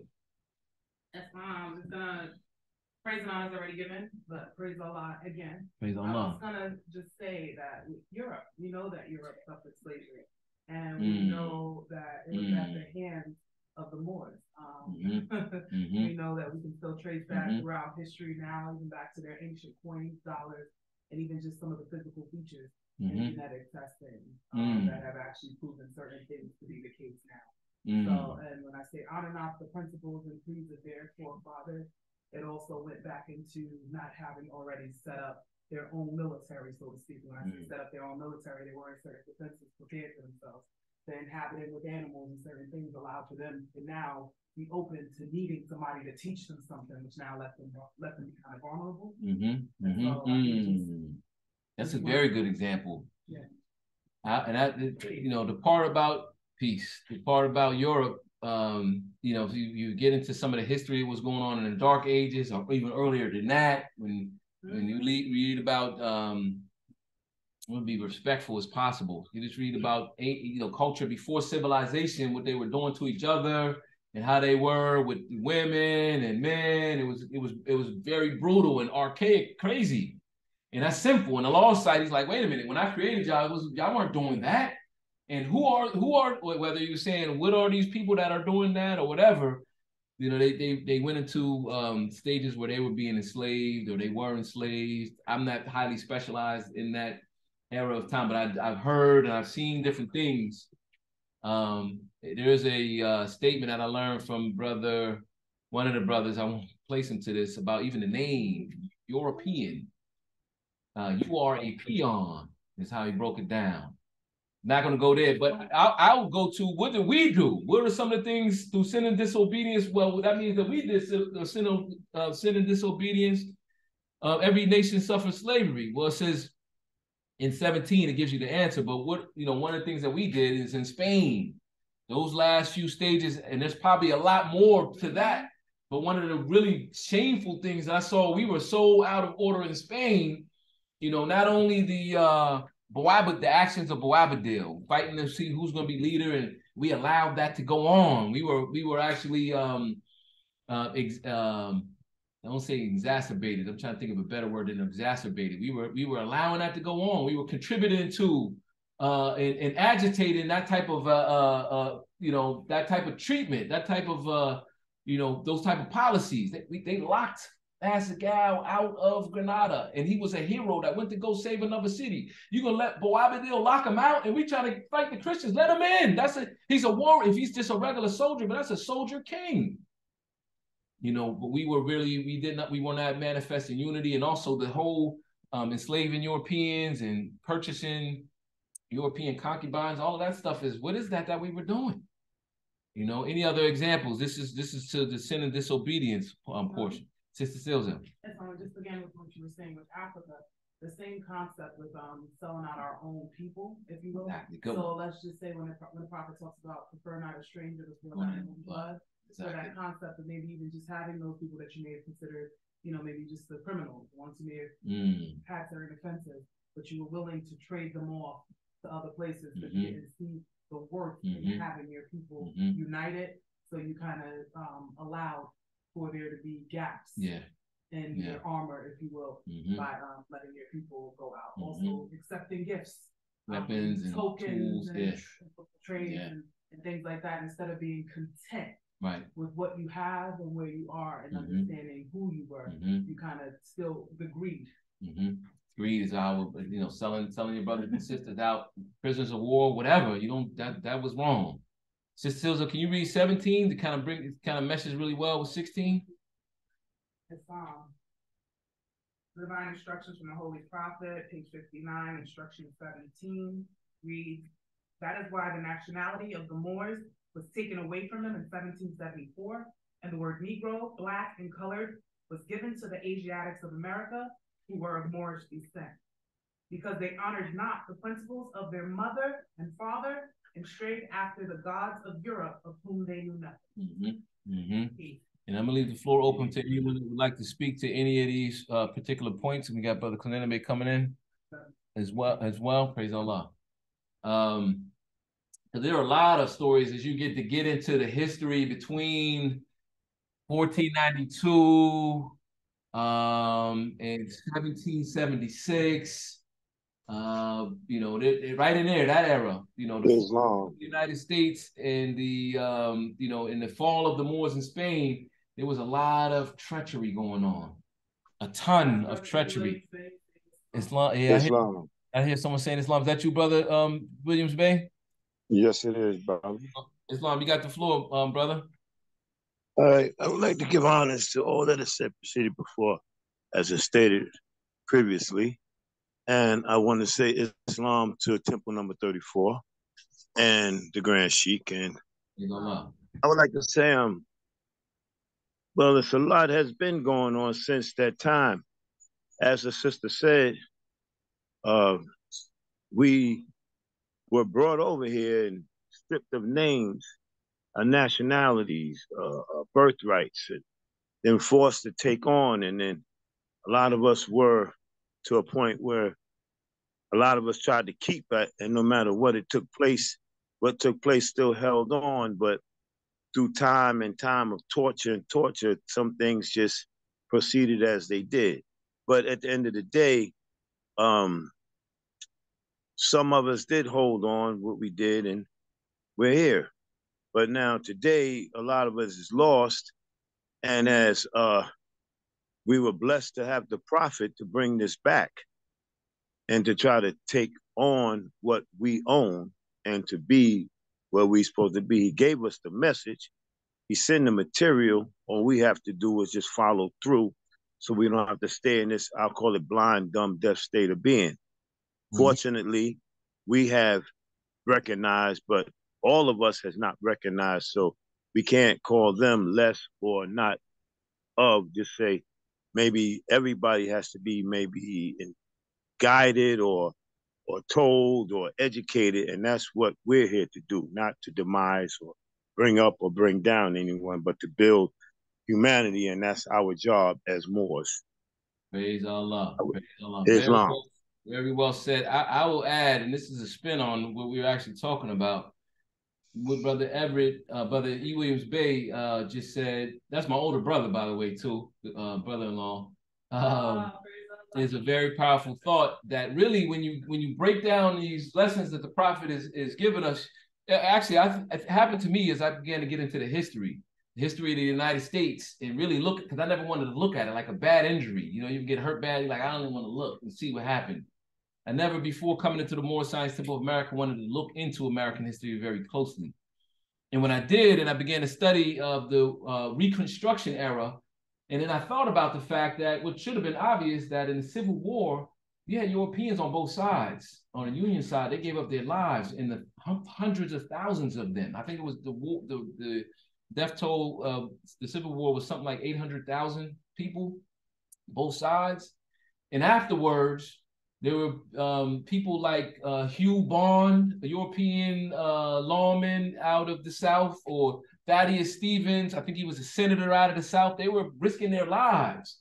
When the Ku Klux Klan first began to target, they were targeting activists, not just because you're African, American, so-called, or whatever. They were attacking and burning crosses on the lawns of Europeans who were activists trying to activate the Moors in the South. And when I learned that there were an army of European women that were coming into the South to try to teach the our ancestors, that were newly freed, it made me begin to realize that, wait a minute, whatever is going on is really confusing because it's not a clear black and white thing or Asiatic European thing. Pardon me for the wrong term. And then it gets even more confusing where the prophet says, if you try to judge a book by its cover, you get burned up by the start. You try to judge somebody's nationality by the way that they look, you get burned up by the start. You can't do it that way. It's confusing because the United States is in a certain sense, there's a multitude of different nations that are a blend of different nationalities. So really what Everett is saying is that that's not the way to try to figure out who the enemy is so that you can attack them. Really, the essence of the Moorish Science Temple of America is stated in instruction number 9, chapter 46, on page 57, which reads, actually 8 and 9. And this will be the last thing I'm gonna turn over to the Rasham, to the chairman. I'm gonna read the warning and turn the Rasham to the chairman. It says, the lamb is the poor people, the lion is the rulers and the rich. And through love, truth, peace, freedom, and justice, all men are one and equal to seek their own destiny and to worship under their own vine and fig tree. After the principles of the holy and divine laws of their forefathers, all nations of the earth in these modern days are seeking peace. But there is but one true and divine way that peace may be obtained in these days, and it is through love, truth, peace, freedom, and justice being taught and universally to all nations in all lands. And that part is, really what the focus should be on is that and lessons like chapter 3, instruction 3, blessed are the pure in heart who can give love and not demand love in return. That's truly the essence. So thank you, Morris. Thank you for that point, brother Williams, brother E. Williams Bay. And I see another hand. We're going to roll that into secretary time. I'm going to, at this time, read the warning. Most of these, if you want to get... January 15th, 1929, Prophet warns all Muslims governors ordered to read proclamation at each meeting. I hereby inform all members that they must end all radical agitating speeches while at work, in their homes, or on the streets. We are for peace and not destruction. Stop flashing your card at Europeans. It causes confusion. Remember, your card is for your salvation. Failure to obey these orders will be a severe consequence. We are for love, truth, peace, and freedom. And when these principles are violated, justice then must take its course. Any member or group of members who hold malicious feelings toward the temple or the prophet or violate the divine covenant of the Moorish movement will receive their reward from Allah for their unjust deeds. All true Moors will and must obey the law as laid down to them by their prophet. If they lose confidence in their prophet, they should turn in their card button, cease wearing their turban or fez, and return to the state where I, the prophet, found you. This is a holy and divine movement founded by the prophet, Noble Drew Ali. And if the prophet is not right, the temple is not right. The prophet therefore is sending out the divine plea to all Moorish Americans that they do their part in protecting their prophet and the temple. This is an everlasting movement founded by the prophet through the will of Allah to redeem his people from their sins by order of Prophet Noble Drew Ali. Peace. Peace, Peace Moors. Islam. Islam. First, I rise and give praise to Allah and all the prophets, divine and great kings of Islam. I'd like to thank the Grand Chief for conducting the class. I'd like to thank all the members for their participation in the class. Praise Allah for allowing us the opportunity to come in these sacred groves and learn the truth about ourselves and our forefathers. Praise Allah. So, Ani Bey, You got a hand on the floor that we held. Just turn it back. no, brother, Islam. I just wanted to, camel walk with the brothers, Brother Williams Bay and the Sheik GS, because, back then when you get to looking at the information of, what were we doing when we first came here? What did we believe in? And then when you get into the law of it, it's like they've really had laws that specifically said we couldn't prostrate in prayer. We couldn't pray to Allah, or we couldn't be Muslims, and this was direct words that was being used. So they actually knew who we were. But for me, the exciting time was first in contact with the Prophet's words while reading Sheikh Anta Diop.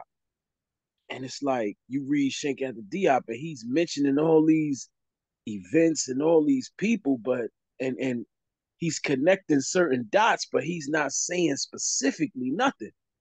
And I'm like, wait a minute. And then you read the Prophet's literature, and it's like, oh wow, that's what it really is. So you got the history and all the events and all the people with Sheikh Anta Diop, and it's like, yeah, Noble Drew Ali, that's what it is. This is who we are. We are Moors. We are everywhere, you know? With that, I say peace. Allah, peace. Is it showing this? Thank you, Brother Turner Bay. Islam, praise Allah. Moors want to raise their hand so we know. Yeah, Sister E. Jones in the back. This song, Sister E. Jones, baby. Islam, for some rise get clear to Islam. We honor his home, that this topic knows Jolly, and we honor that everything that was given on this outside of the meeting, give honor to everyone in the room. On the Zoom, honor everything pertaining to Islam. I have a question. Since I don't have anyone to answer the question outside, and when we come here to ask questions, there's a lot. First, I want to take a lead from the whole surrounding more science in America. Divine declared by the most prophet Jolly by God, the Father by Allah, the great God of the universe, and the being man from the central forces of humanity. Back to the five things of life is followed by Allah. I want to go to chapter 3. That's on page 7. No, excuse me. My phone. You want chapter 3. My phone. Page. What page, sister? Page 13, chapter 8. I want to start with instruction 12. And you must bear in mind that when man harms in thought or word or do another man, he does it wrong for Allah. If you will serve Allah who speaks within the heart, this serve any of kin and those who are no kin, the stranger at your gate and close who seeks to do you harm, assist the poor, help to lead, do harm to none, and cover not who is not sure. Then I'm going to go into more literature. Page 13, paragraph 1, 2, 3, 4, 5. I want to read paragraph 5 in its entirety. The heads of all temples, grand chiefs, must confirm to the divine principles, love, truth, peace, freedom, and justice. They must live the life among the members and be loved even as the prophet is loved. They must not practice the principle of segregation amongst any group in his or her temple. I want to make a special note there. And I also want to keep going. Let it be you who see that is head of any temple of the Lord's High Temple of America, that if there becomes any grievance that cannot be settled by the head, notified the prophet at once. As a member who's only been a member for 3 years, my question is, when something like this happens, who is that head? How are they supposed to be notified? And what's the proper procedures for being done? Because apparently I'm not doing it right. And I have a grievance that's gone unresolved for like 3 years now. So my question is who is that person or people or prophet that is speaking to that we bring this grievance to? Because I believe in my perception, it is my perception as a person, I believe segregated to bring the grievance to, because I don't know who that should be at this point. Islam, great question, right? Because as you go through many organizations or you just go through any group of people, right, you'll find that there will always be some type of dissatisfaction, right? No matter where you are, you find a nice pair of sneakers, you put them on, you might have them, and then you find something that you might say, look, I paid $500, but this should have been a slight error on that part of the lesson. At least the threading is a little off. How did, hold on.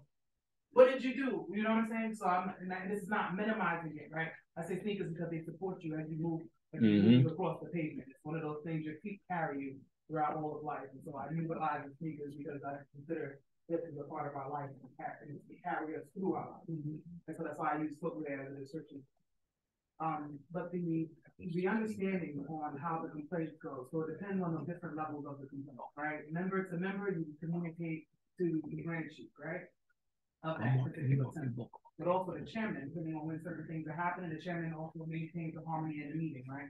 So you might note that something's happening, you may not be able to have it addressed right there immediately, but that may be something you want to bring to the attention of the chairman if it's something that the chairman can maintain as far as peace or something like that, functioning through the temple. Let's just say something as simple as cell phones constantly ringing, somebody's answering the phone. That might be something you want to bring to the attention of the chairman. Now, when you spoke to the aspect of segregation, that also happens, right? There's a portion of segregation, I would say, or separateness or differentiation when the prophet says the responsibility of the Moorish Science Temple of America rests on the shoulders of the chief. It doesn't. that's a form of a separation, right? When they talk about one is truth, the other is false. There's a clear line of division being drawn.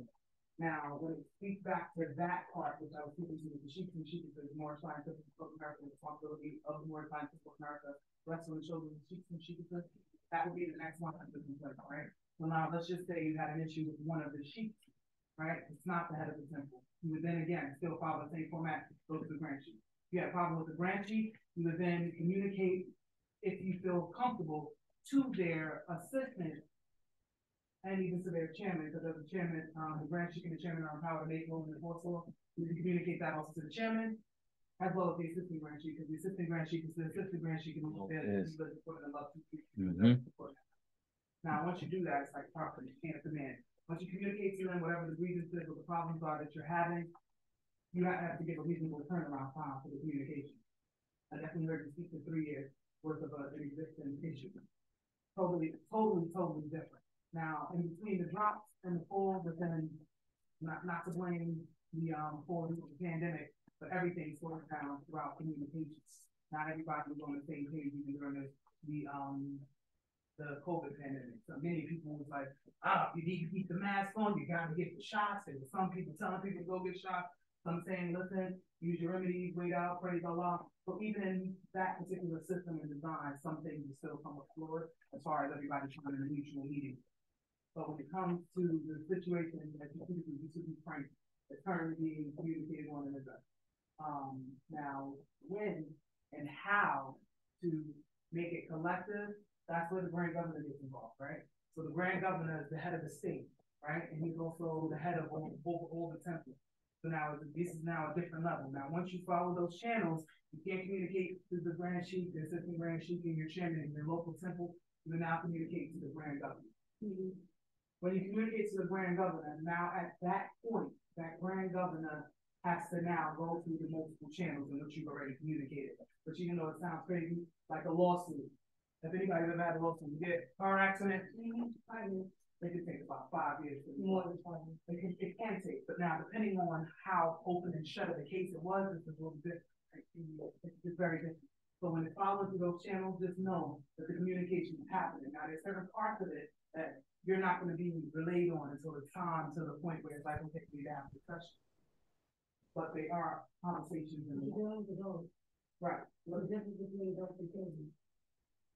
And when you're dealing with adults in their lives, to communicate with adults. Right. And that's the aspect. Okay, I got you, Brother Chairman. I still about to do it this long. As a matter of fact, I'm not going to give an answer to it. I went through all of the channels.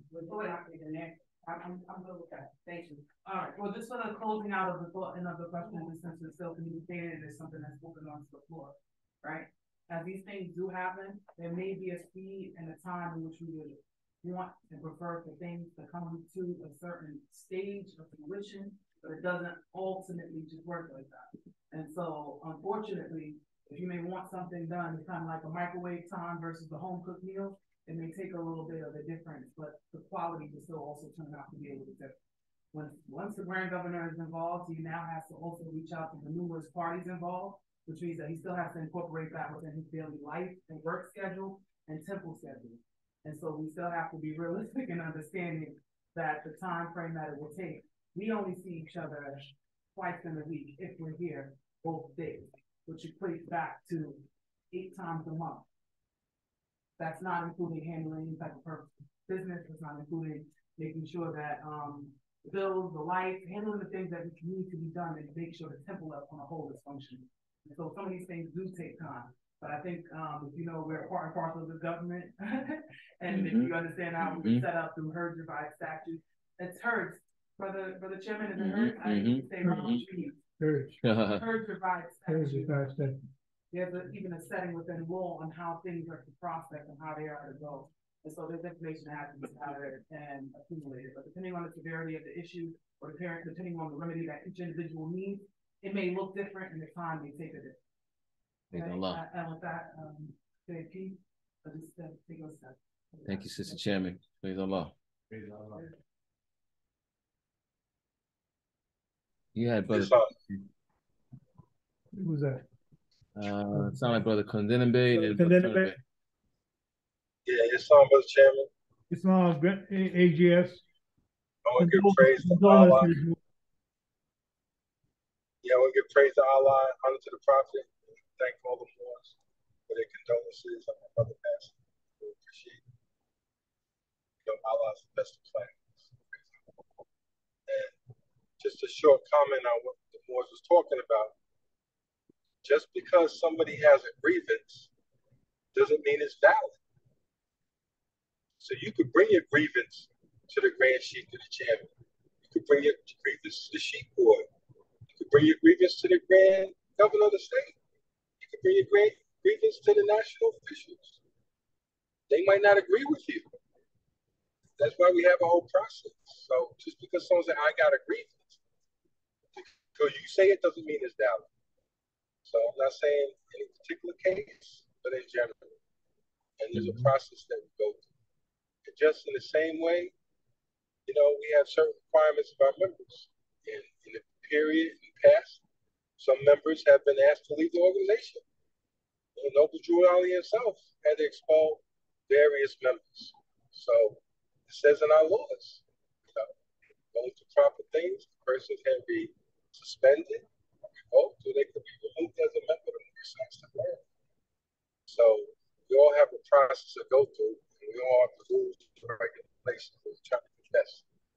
And the bottom line is, if we try to learn to love, we all make mistakes, we all make wrong judgments, we all look at our lives and see things that we could have done differently. And what we have to try to do as a people is learn to love and stuff. It's a learning process. Learn to forgive, learn to grow, learn to move forward. And I guess in certain situations when you can't do that, then we gotta go through the procedures that we were talking about. Peace and love. Peace. Praise Allah. Praise Allah. Yeah, brother Turner Bay as well. But Turner Bay, you still, I don't know if you got a chance to address his point. Islam, always well, GS. That was me. Islam. Praise Allah. And if you can, brother, first now, if I can read this real quick section and then we close out. Oh, we can save it. Actually, it's up to you. I'm actually almost ready here too. I'm gonna read really quickly this story. The youth are here. Hopefully they're able to hear this. Can you see this on your screen, Ramel? You see that on the screen, Brother Ronald? Yes. Okay. So we were talking about Arthur the Goober now. I'll quickly go over his, let me see if I got the short version of his belief. No, it doesn't. It says, but let me read about the children first. 3 Asiatic children, Ramarni, Anala, and Alana. Actually, I'm only going to read them now. We'll pick up Arthur the Goober now later. It may take too much time. I don't want to go too far to the left. It says the world has produced a good number of geniuses in Asiatic. This actually article says the word black, but we know Asiatic children are among this circle. These children are members of Mensa, which is the world's oldest high IQ society. The list of top 3 children with the highest level of intelligence quotient in the world has been made public. Wow. Ramarni Wilford and Anala Beavers in Atlanta, George, have the highest IQs ever in the world and are currently considered to be the world's smartest, world's topmost geniuses. And Ramarni, I think I'm reading that right. Ramarni Alfred. This is the little boy right here, little young man right here. Ramarni has an IQ score of 162. This is actually the highest on this list of 3 and highest in the world. Higher than Albert Einstein's and Stephen Hawking's. The 16-year-old boy whose IQ is also higher than Bill Gates was only 10 when he wrote a paper on the philosophy of fairness, Face-to-Face Africa Reports. That's the article that reports this paper. Ramarni Wilfred has an IQ score of 162, Photo Credit African Leadership Magazine. Anala Beavers, the little girl in the middle, Anala Beavers, at just 4 years old, Anala Beavers possessed an IQ of over 145. She could identify each letter of the alphabet when she was just 10 months. In 2014, when she was 5 years, Anala could recite the name of every North American state and capital on the map. At just 10 months, Anala Beavers could identify each letter of the alphabet. This is credit to Face to Face Africa as well. And then finally, Atlanta George, right? Like Atlanta, Georgia. It's interesting how her name goes. Pretty little sister on the end here. It says Atlanta, who has an IQ score of 140, is the youngest member of Mensa from the United Kingdom. The 4-year-old girl has an obsession with words and numbers. The little child who taught herself how to read before starting school, she taught herself how to read before starting school, prefers reciting the alphabet in times tables than singing nursery rhymes. Atlanta George, who has an obsession for words and numbers, has an IQ score of 140. Photo credit Urban Woman magazine. I mean, you know, that's just powerful on a lot of different levels. You know, first and foremost, that they are the top in the world currently. You know, the world has produced a good number of geniuses, and Asiatic children among the circle. These children are members of Mensa, which is the world's oldest IQ society. Actually, I'm looking for something different. Ramana, Wilford, these three have the highest IQs in the world and are currently considered to be the world's topmost geniuses. That's just powerful. Any comments or questions?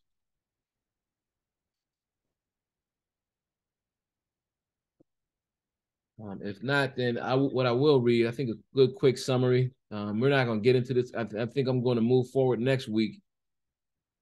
For those that are interested, Ilias Qui, we were talking about the doctrine of discovery. The first one, Ilias Qui, 1442 by Pope Eugene IV. This papal bull licensed the Portuguese to raid the West African coast. I won't read it in its entirety. I'm going to read, we got Romanus Pontifex here, which I will read the portion of it, which is kind of deep when when you hear the actual words. Dum Diversis, 1452 by Pope Nicholas V, grant the Pope's blessing to Alfonso of Portugal to capture, vanquish, and subdue the Moors, called Saracens, pagans, and other enemies of Christ, and put them into perpetual slavery, and to take all their possessions and their property. The third one, if this was listed in order, would be 3 and 4. Romanus Pontifex, 1454 by Pope Nicholas V, is a follow-up to Dum Diversis. This bull protected the King of Portugal from other Christian nations competing to enslave the same and previously mentioned nations. And then finally, you have Intercatera 1453 by Pope Alexander VI, granted authority to Spain and Portugal to take all the lands and possessions so long as no other Christian ruler had previously claimed them. And jumping down to here, this is the actual wording of Romanus Pontifex.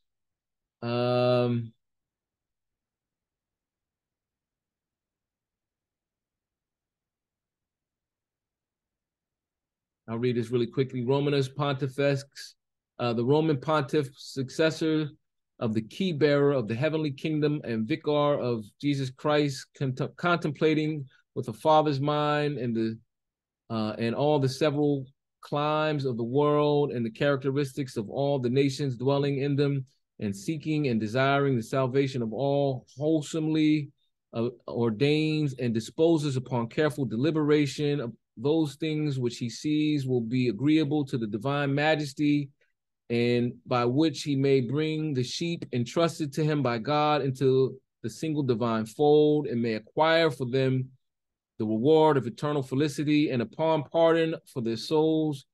This we believe will more certainly come to pass through the aid of the Lord, if we bestow suitable favors and special graces on those Catholic kings and princes who, like athletes and intrepid champions of Christian faith, as we know by the evidence of facts, not only restrain the savage excesses of the Saracens and of other infidels, enemies of the Christian name, but also for the defense and increase of the faith, vanquish them and their kingdoms and habitations through those situated in the remotest parts unknown to us. And that's like the introduction of the Pope in the beginning of this charge.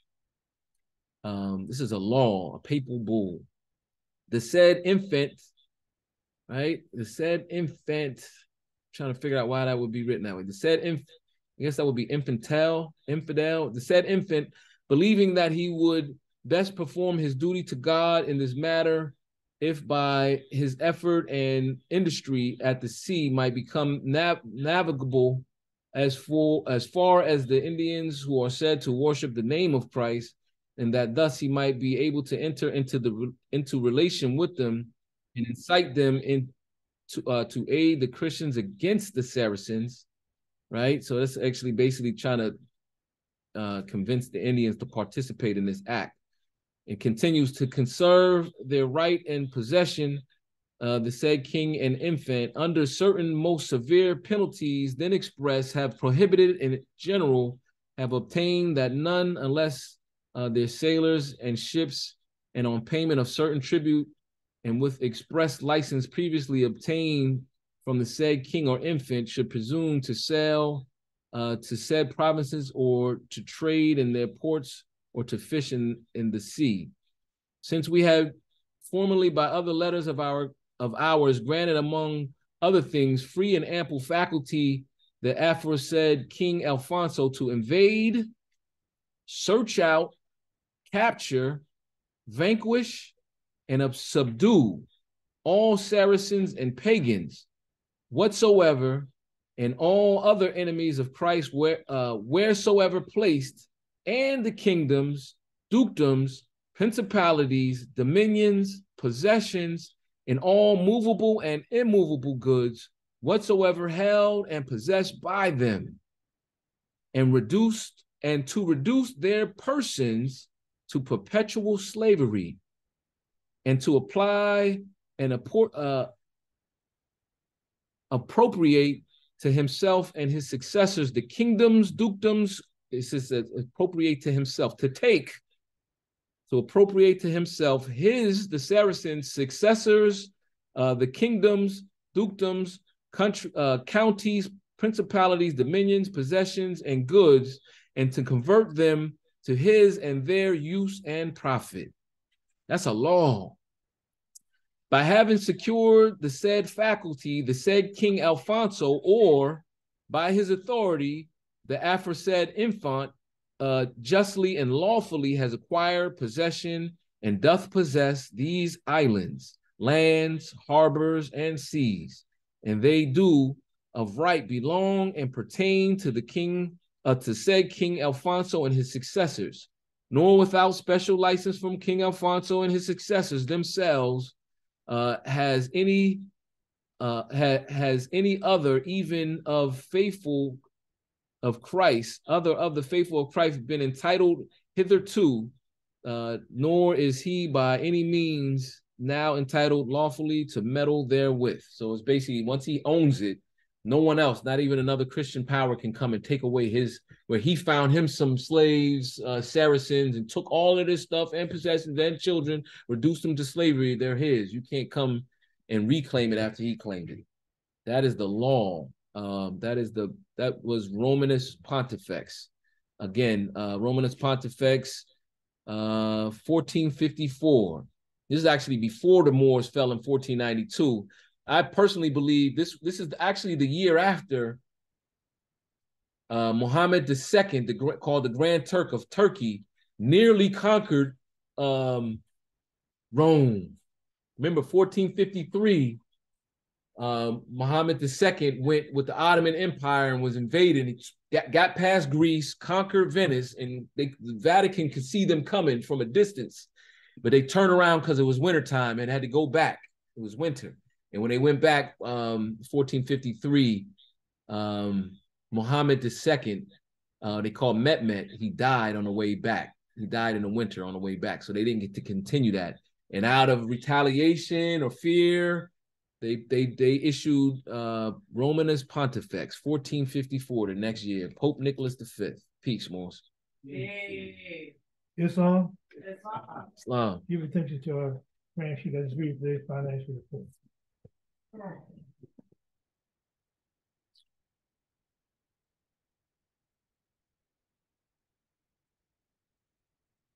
Islam Moss, did we get a count in the room? Yeah, 16 room, and what was online? 17 online, 18 online. Okay. Check with the secretary. Go ahead. Double check. Actually, Grand Sheikh Islam, I don't want to count Sister Silzil as she is going to be counted in the room. Okay. And also not to count the computers. Okay, so we take off, how many is that? 3 off, so that was, we had the number 30. Okay. So let's take off 2 of that. So it would be 32. We almost had 34, but let's keep it honest. Islam Moore's Sunday, June the 4th, 2023. We took a small collection, a total of that number, a total of $28, which would include $9 for the public collection, $10 for uplifting fund, travel fund was $6, and local building fund was $3, and we had an attendance this afternoon, totaling in 32. Peace, Moss. Islam. You're reading the financial report. What's the will and pleasure of the board? Mr. there. Islam, I move that the financial report as well as the record of attendance be accepted with necessary corrections. Brother our Lord is. I second that motion. It was moved by Sister C. Seals, second by Brother our Lord is, that the financial and attendance be accepted with necessary correction at the end. You have the motion. I read for the question. Question. Unreadiness. I just want to just add for our record closeout. Since an additional 20 people still use it. Praise Allah. Praise Allah. Got it. Islam. Praise Allah. So that'll reflect $40, including Cash App. Islam. So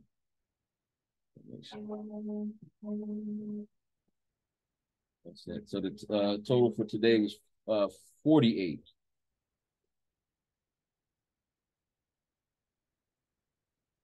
You want to take that vote? You heard the motion. Are you ready for the question? All those in favor, I guess. You heard. We heard the readiness. Islam. All in favor of this motion, show by the most vote. We heard the readiness. All in favor of this motion, show by the most vote. Praise the Lord. Look at that note. The motion has been carried.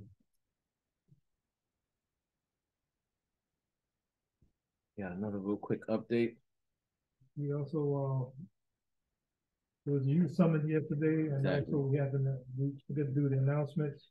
The camp out is going to be in June at Barney Springs, Kansas, from the 23rd to the 25th. And then we have the Grand Governor's Ball, which is going to be July 22nd, in Philadelphia, Pennsylvania. I think it's going to be in Jersey, somewhere in Jersey. And also, there are going to be two more backyard cleanup for Temple 21. I think it's on the 14th and on the 22nd. Wednesday, I think it is. 2 more backyard cleanup to help Temple 21 clean up the backyard. Praise Allah. You got to keep reminding them more because we keep forgetting about reminding them.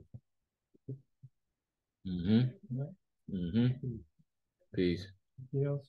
Yes, if I can. If I can get Sister Scarlett and Brother Ramel and Amari to come up to the front. Oh, Amari's okay. He's out of commission. You can come up really quickly. You've been up the whole time. Probably stand up, put your shirt down, make sure you're up.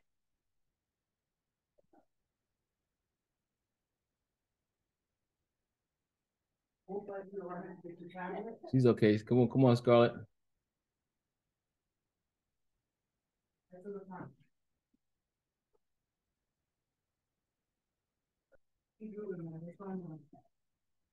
I am okay, setting up our outro. So we're gonna move the camera. Come over here, Mari, Ramel, actually.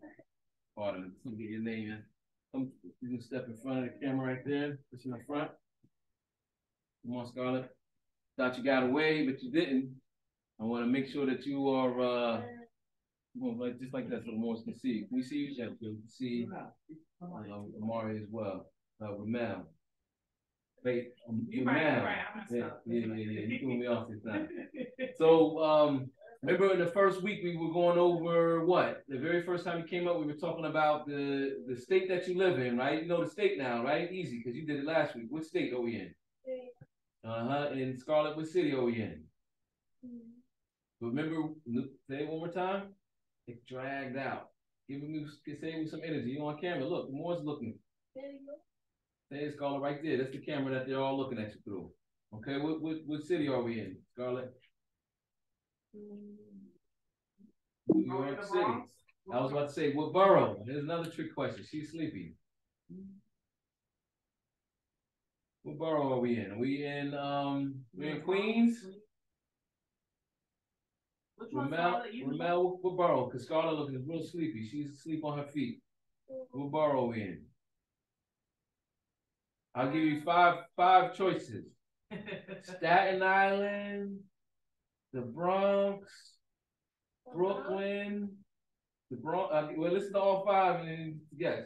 Staten Island, Brooklyn, the Bronx, Queens, or Manhattan. Brooklyn. All right, pretty good. Okay. So here go the hard question. Now and I want you to remember these so the next time you come up, you'll be able to know them for sure. You know what a mayor is, I'm sure, right, Scarlett? You know what a mayor is, right? You know what a mayor is. Ramel, you know what a mayor is?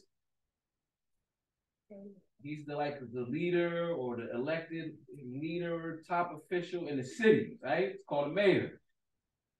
And forget it. I was going to ask who's the mayor. We're going to get that the next time.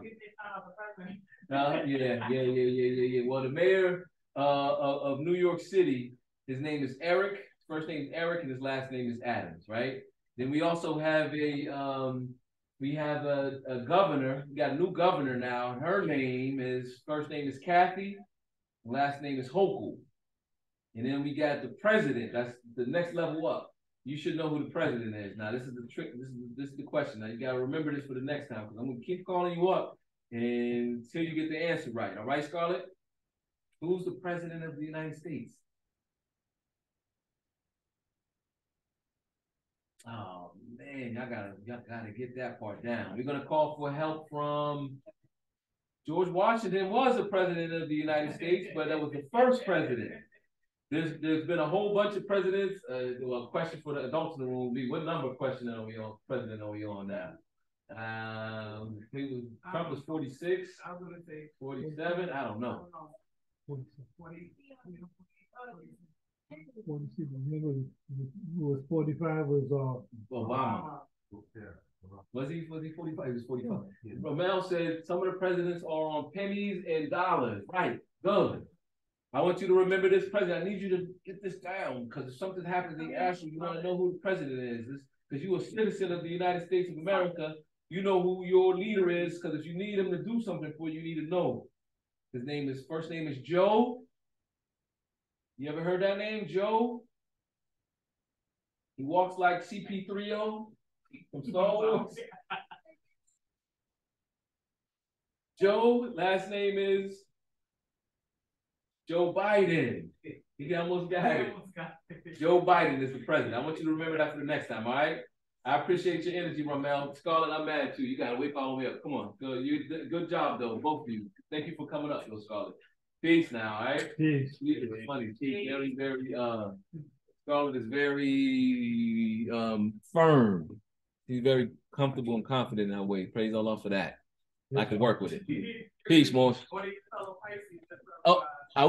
She's a Pisces? Ah, that's the connection. Scarlett, you know I'm a Pisces too, right? So we got to talk. So we were able to. They had the Young Muslims League event was yesterday in Philadelphia. Technically, the Young People's Moorish National League. It was a very wonderful event. The Moors from Detroit crossed, like we said, over to be in Philadelphia, which in itself was very symbolic. Philadelphia has a ton of children, probably the most in the country, aside from 71 and Temple 25. And Temple 25 to come and do that in Philadelphia is really powerful. The challenge is we didn't have any representation from 34. And I want to give honors to those like Sister Silza who reached out and let me know that she had a conflict that was an impossible mission for yesterday to be there. Sister Silza was getting her superhero on, holding down her whole family. Long story short, without going too far into that. And honors to Brother Petersill, who was going to drive down with me aside from his, he had a scheduled conflict as well. But the Moors were really happy. I ended up having to, jump to the Johnny on the spot and travel down on myself yesterday. So I was able to be there with the Moors, and they were happy to see some representation because they were a little bit. One of the Moors was candid with me, so they were concerned that there was no one from New York that were there. And so I just want to stress this point about this is what we do, Moors. It's a hand press of unity. This is about being there, showing up, being a family, and bonding with our family. So what I'll say is that we want to try to re-galvanize, if we can, Moors, please, for the. I found out while I was there yesterday that the governor's ball on July the 22nd, is it July the 22nd? Is actually the Young People's Moorish National League gala event, which was postponed, I think, from earlier, maybe last year or earlier this year. It was supposed to be earlier this year. They postponed it. So the governor's ball is the Young Muslims League event.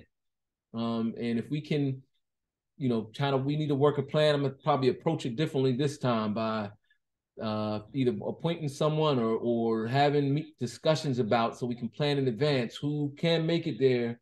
We got to get out there, Moors, because the thing is, I don't know if you remember, when Temple 25 came to 34 this year, they came into our temple, the same thing happened.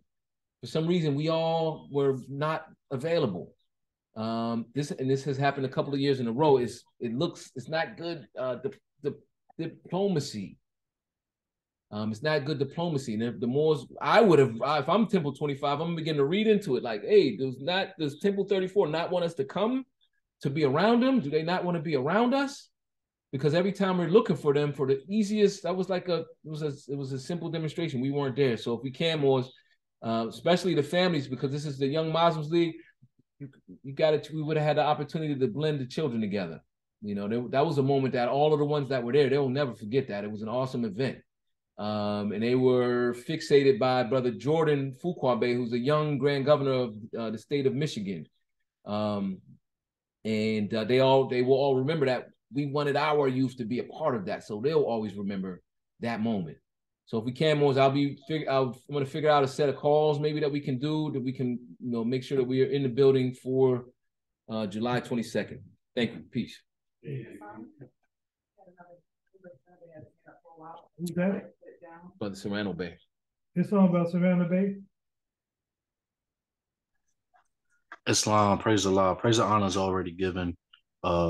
Just future apologies if you hear my daughter in the background making a lot of noise.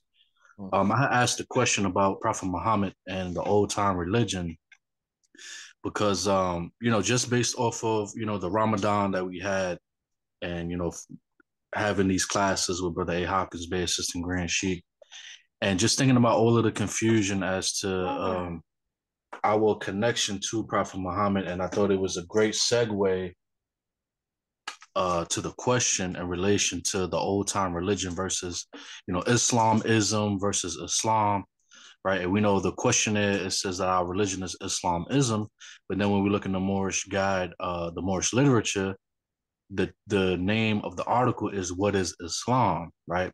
And in various places, Prophet Noble Drew Ali, talks about Islam as a religion. And so I think there's a confusion in the Moorish paradigm that there's a separation and there's a difference. And so I started to think about where Prophet Muhammad talks about his deen be his, and to you, and your deen, you know, be unto you, as far as, you know, the customs and traditions and how Islam is expressed.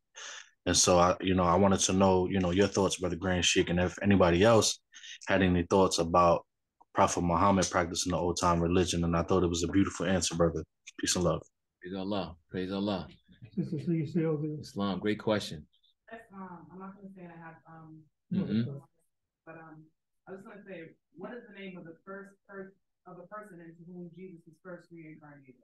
And it says Prophet Muhammad, the conqueror. And so just with the connection of that particular piece, I think that the part that we're looking for is that are those customs, right?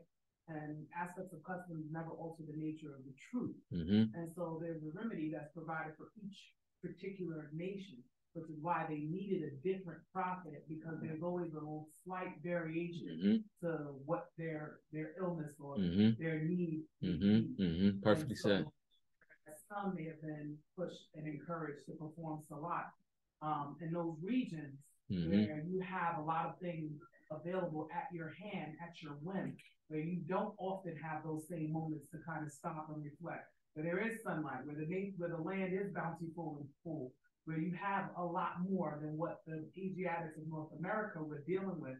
The remedies are going to look a lot different, I would say, as far as in the visual. But the ultimate goal and purpose, I would say, returns back to the same resounding purpose, that oneness without but a matter of pounding out the things within your character, using that hammer to home the truth. And so it's a part of every part.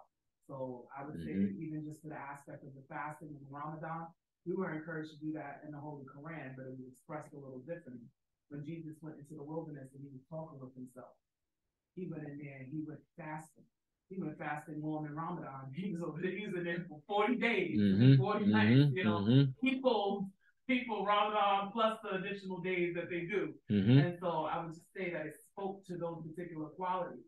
But when you're also speaking to a nation that may have starved at a point in time, where you were eating scraps, where you may not have had meals that you would have wanted to have, you wouldn't have an opportunity to just become obese and overweight because you were struggling. I think that your remedy is going to look a little different when he directly tells you to fast. Doesn't want to necessarily add or add to the trauma that each nation may have already been facing. And so I don't think it's different. Jesus was what we identify Jewish, right? Not Ashkenazi Jewish, but he was known as that. He followed Judaism, but he was still speaking about peace. And I know, Brother Renee, you've spoken to the Jerusalem, Salem, all of them connecting back to meaning peace and city of peace. And so with that, I would say that we all practice the same religion. I would just say that our expression of it is very different. But the garb, fully being clothed, now they all may look different, but they all have a standard cover-up, which means that you still are practicing that aspect of modesty. And then there's that no polytheism, but they honor and they give honors to the various people who came before them. The same concept of honoring my father and my mother. And so I think that's something that rings throughout the prophets, at least that's mentioned on our nationality card. Islam. Praise Allah. If I could speak briefly to that very awesome question, and I'd like to thank you for that, Brother Serrano Bey, because thought never really crossed my mind like that. I would say that probably would make a good discussion going forward too, because the Prophet at once acknowledges, qualifies the authority of Islam out of Mecca. It's on our nationality card we just went over. We're declared Muslims under the laws of the Holy Quran of Mecca. And the article about Islam, what is Islam in the Moorish literature, also the section out of the Moorish Leaders' Historical Message to America, he's talking about Islam more so than Islamism. So then what is the purpose for the question Islamism? Is that a new or is the old time religion? He says that. Why does he ask if it's a new or the old time? He's saying, I'm not talking about Islam because that's a new religion. Islamism And I would, we should look into that very carefully, comprehensively. And it makes me think really quickly that Prophet Noble Drew Ali also wants to anchor, because remember, he's toggling from ancient to modern. He doesn't want us to get confused by when we get into ancient. Well, what were they practicing? That was still Islam. He said Islamism. He covered that because he knew that at some point that could create confusion if he didn't tack it down. We had nationality then, and every nationality has a religious belief, and our forefathers are the first to establish the first religious creed for the redemption and salvation of mankind on earth. So he goes into those earlier eras, which immediately led my logic to say, well, what is Judaism and where did it come from? And, could it be that it was part of the creation when Christianity was created? They said, well, what do we call what they were doing there? And they name it. I would have to get into that. I never really thought about it like that, but very great question. And something that we should, I'd be open to examine and break down going forward, Brother Serrano Bay. Thank you for that. Peace. Peace. Islam. That's what they practice in the old time religion, because it come from Adam from the beginning, and everybody, what name Abraham, knows. That's the old time religion. Acknowledges. Everybody acknowledges the old time religion, and because even in the Quran of Mecca talk about the children of Adam, talk about the children of Adam all the time over and over, the children of Adam. But we all come under the fruit of Adam needs, So praise Allah more.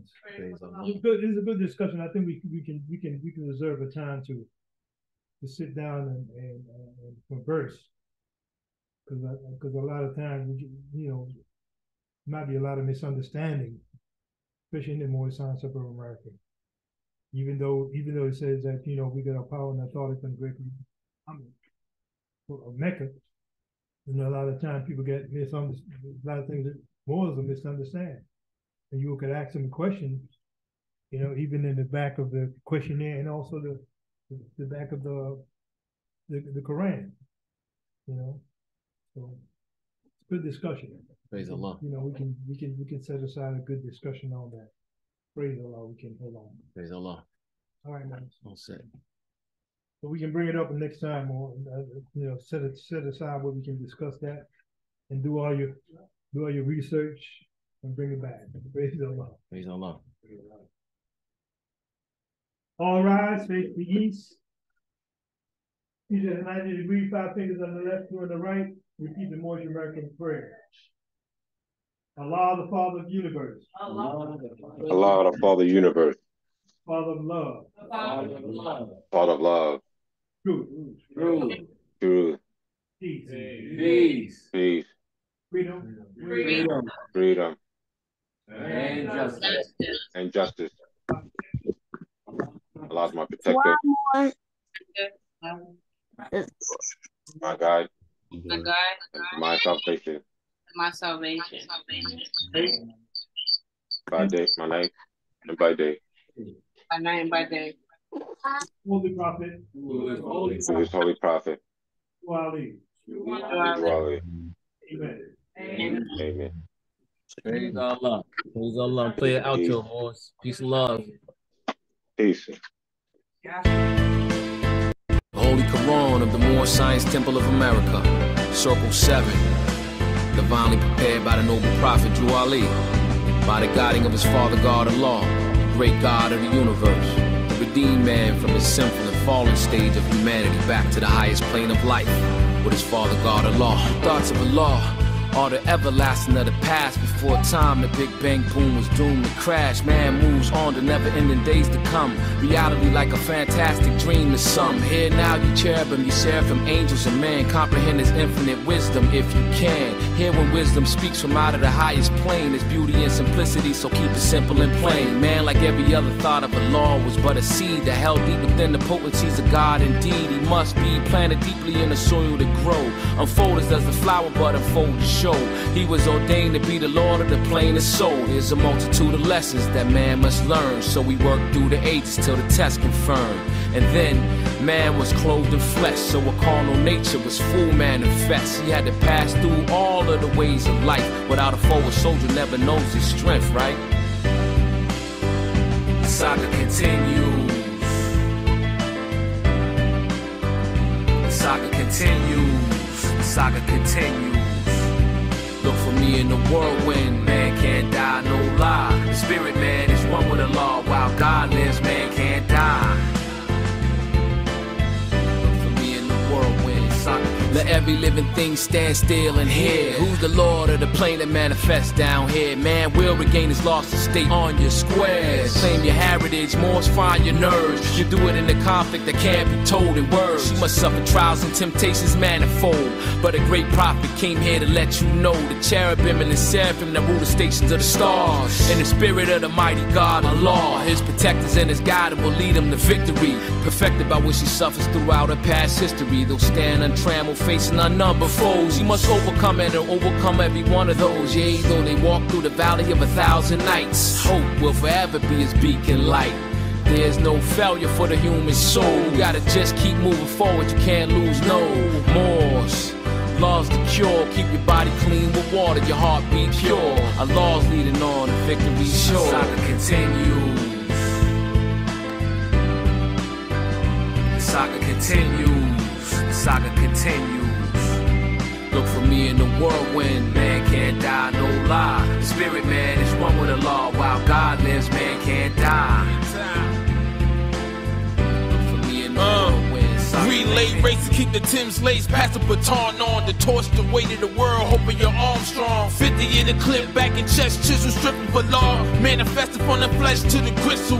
Want not the body, you can leave it like Emmanuel. Cause I refuse to stand stuck where man is fell. I see the patterns, the footprints, clearly. Looking like an Egyptian, saying my sheep hear me. All ye Asiatics, ye angels. I'll be mighty race, ain't nothing you can't do. Cause David slew Goliath, laced him with the slingshot. Like Malcolm looking out the window, patient for the clean shot. The sword trembles, get on the right side of it. Swift justice, Satan's neck collide with it. The cares of the world, you can't get inside with it. You must need the flesh and you can see that I did it. Man can't die, no lie. The spirit man is one with the law, while God lives, man can't die.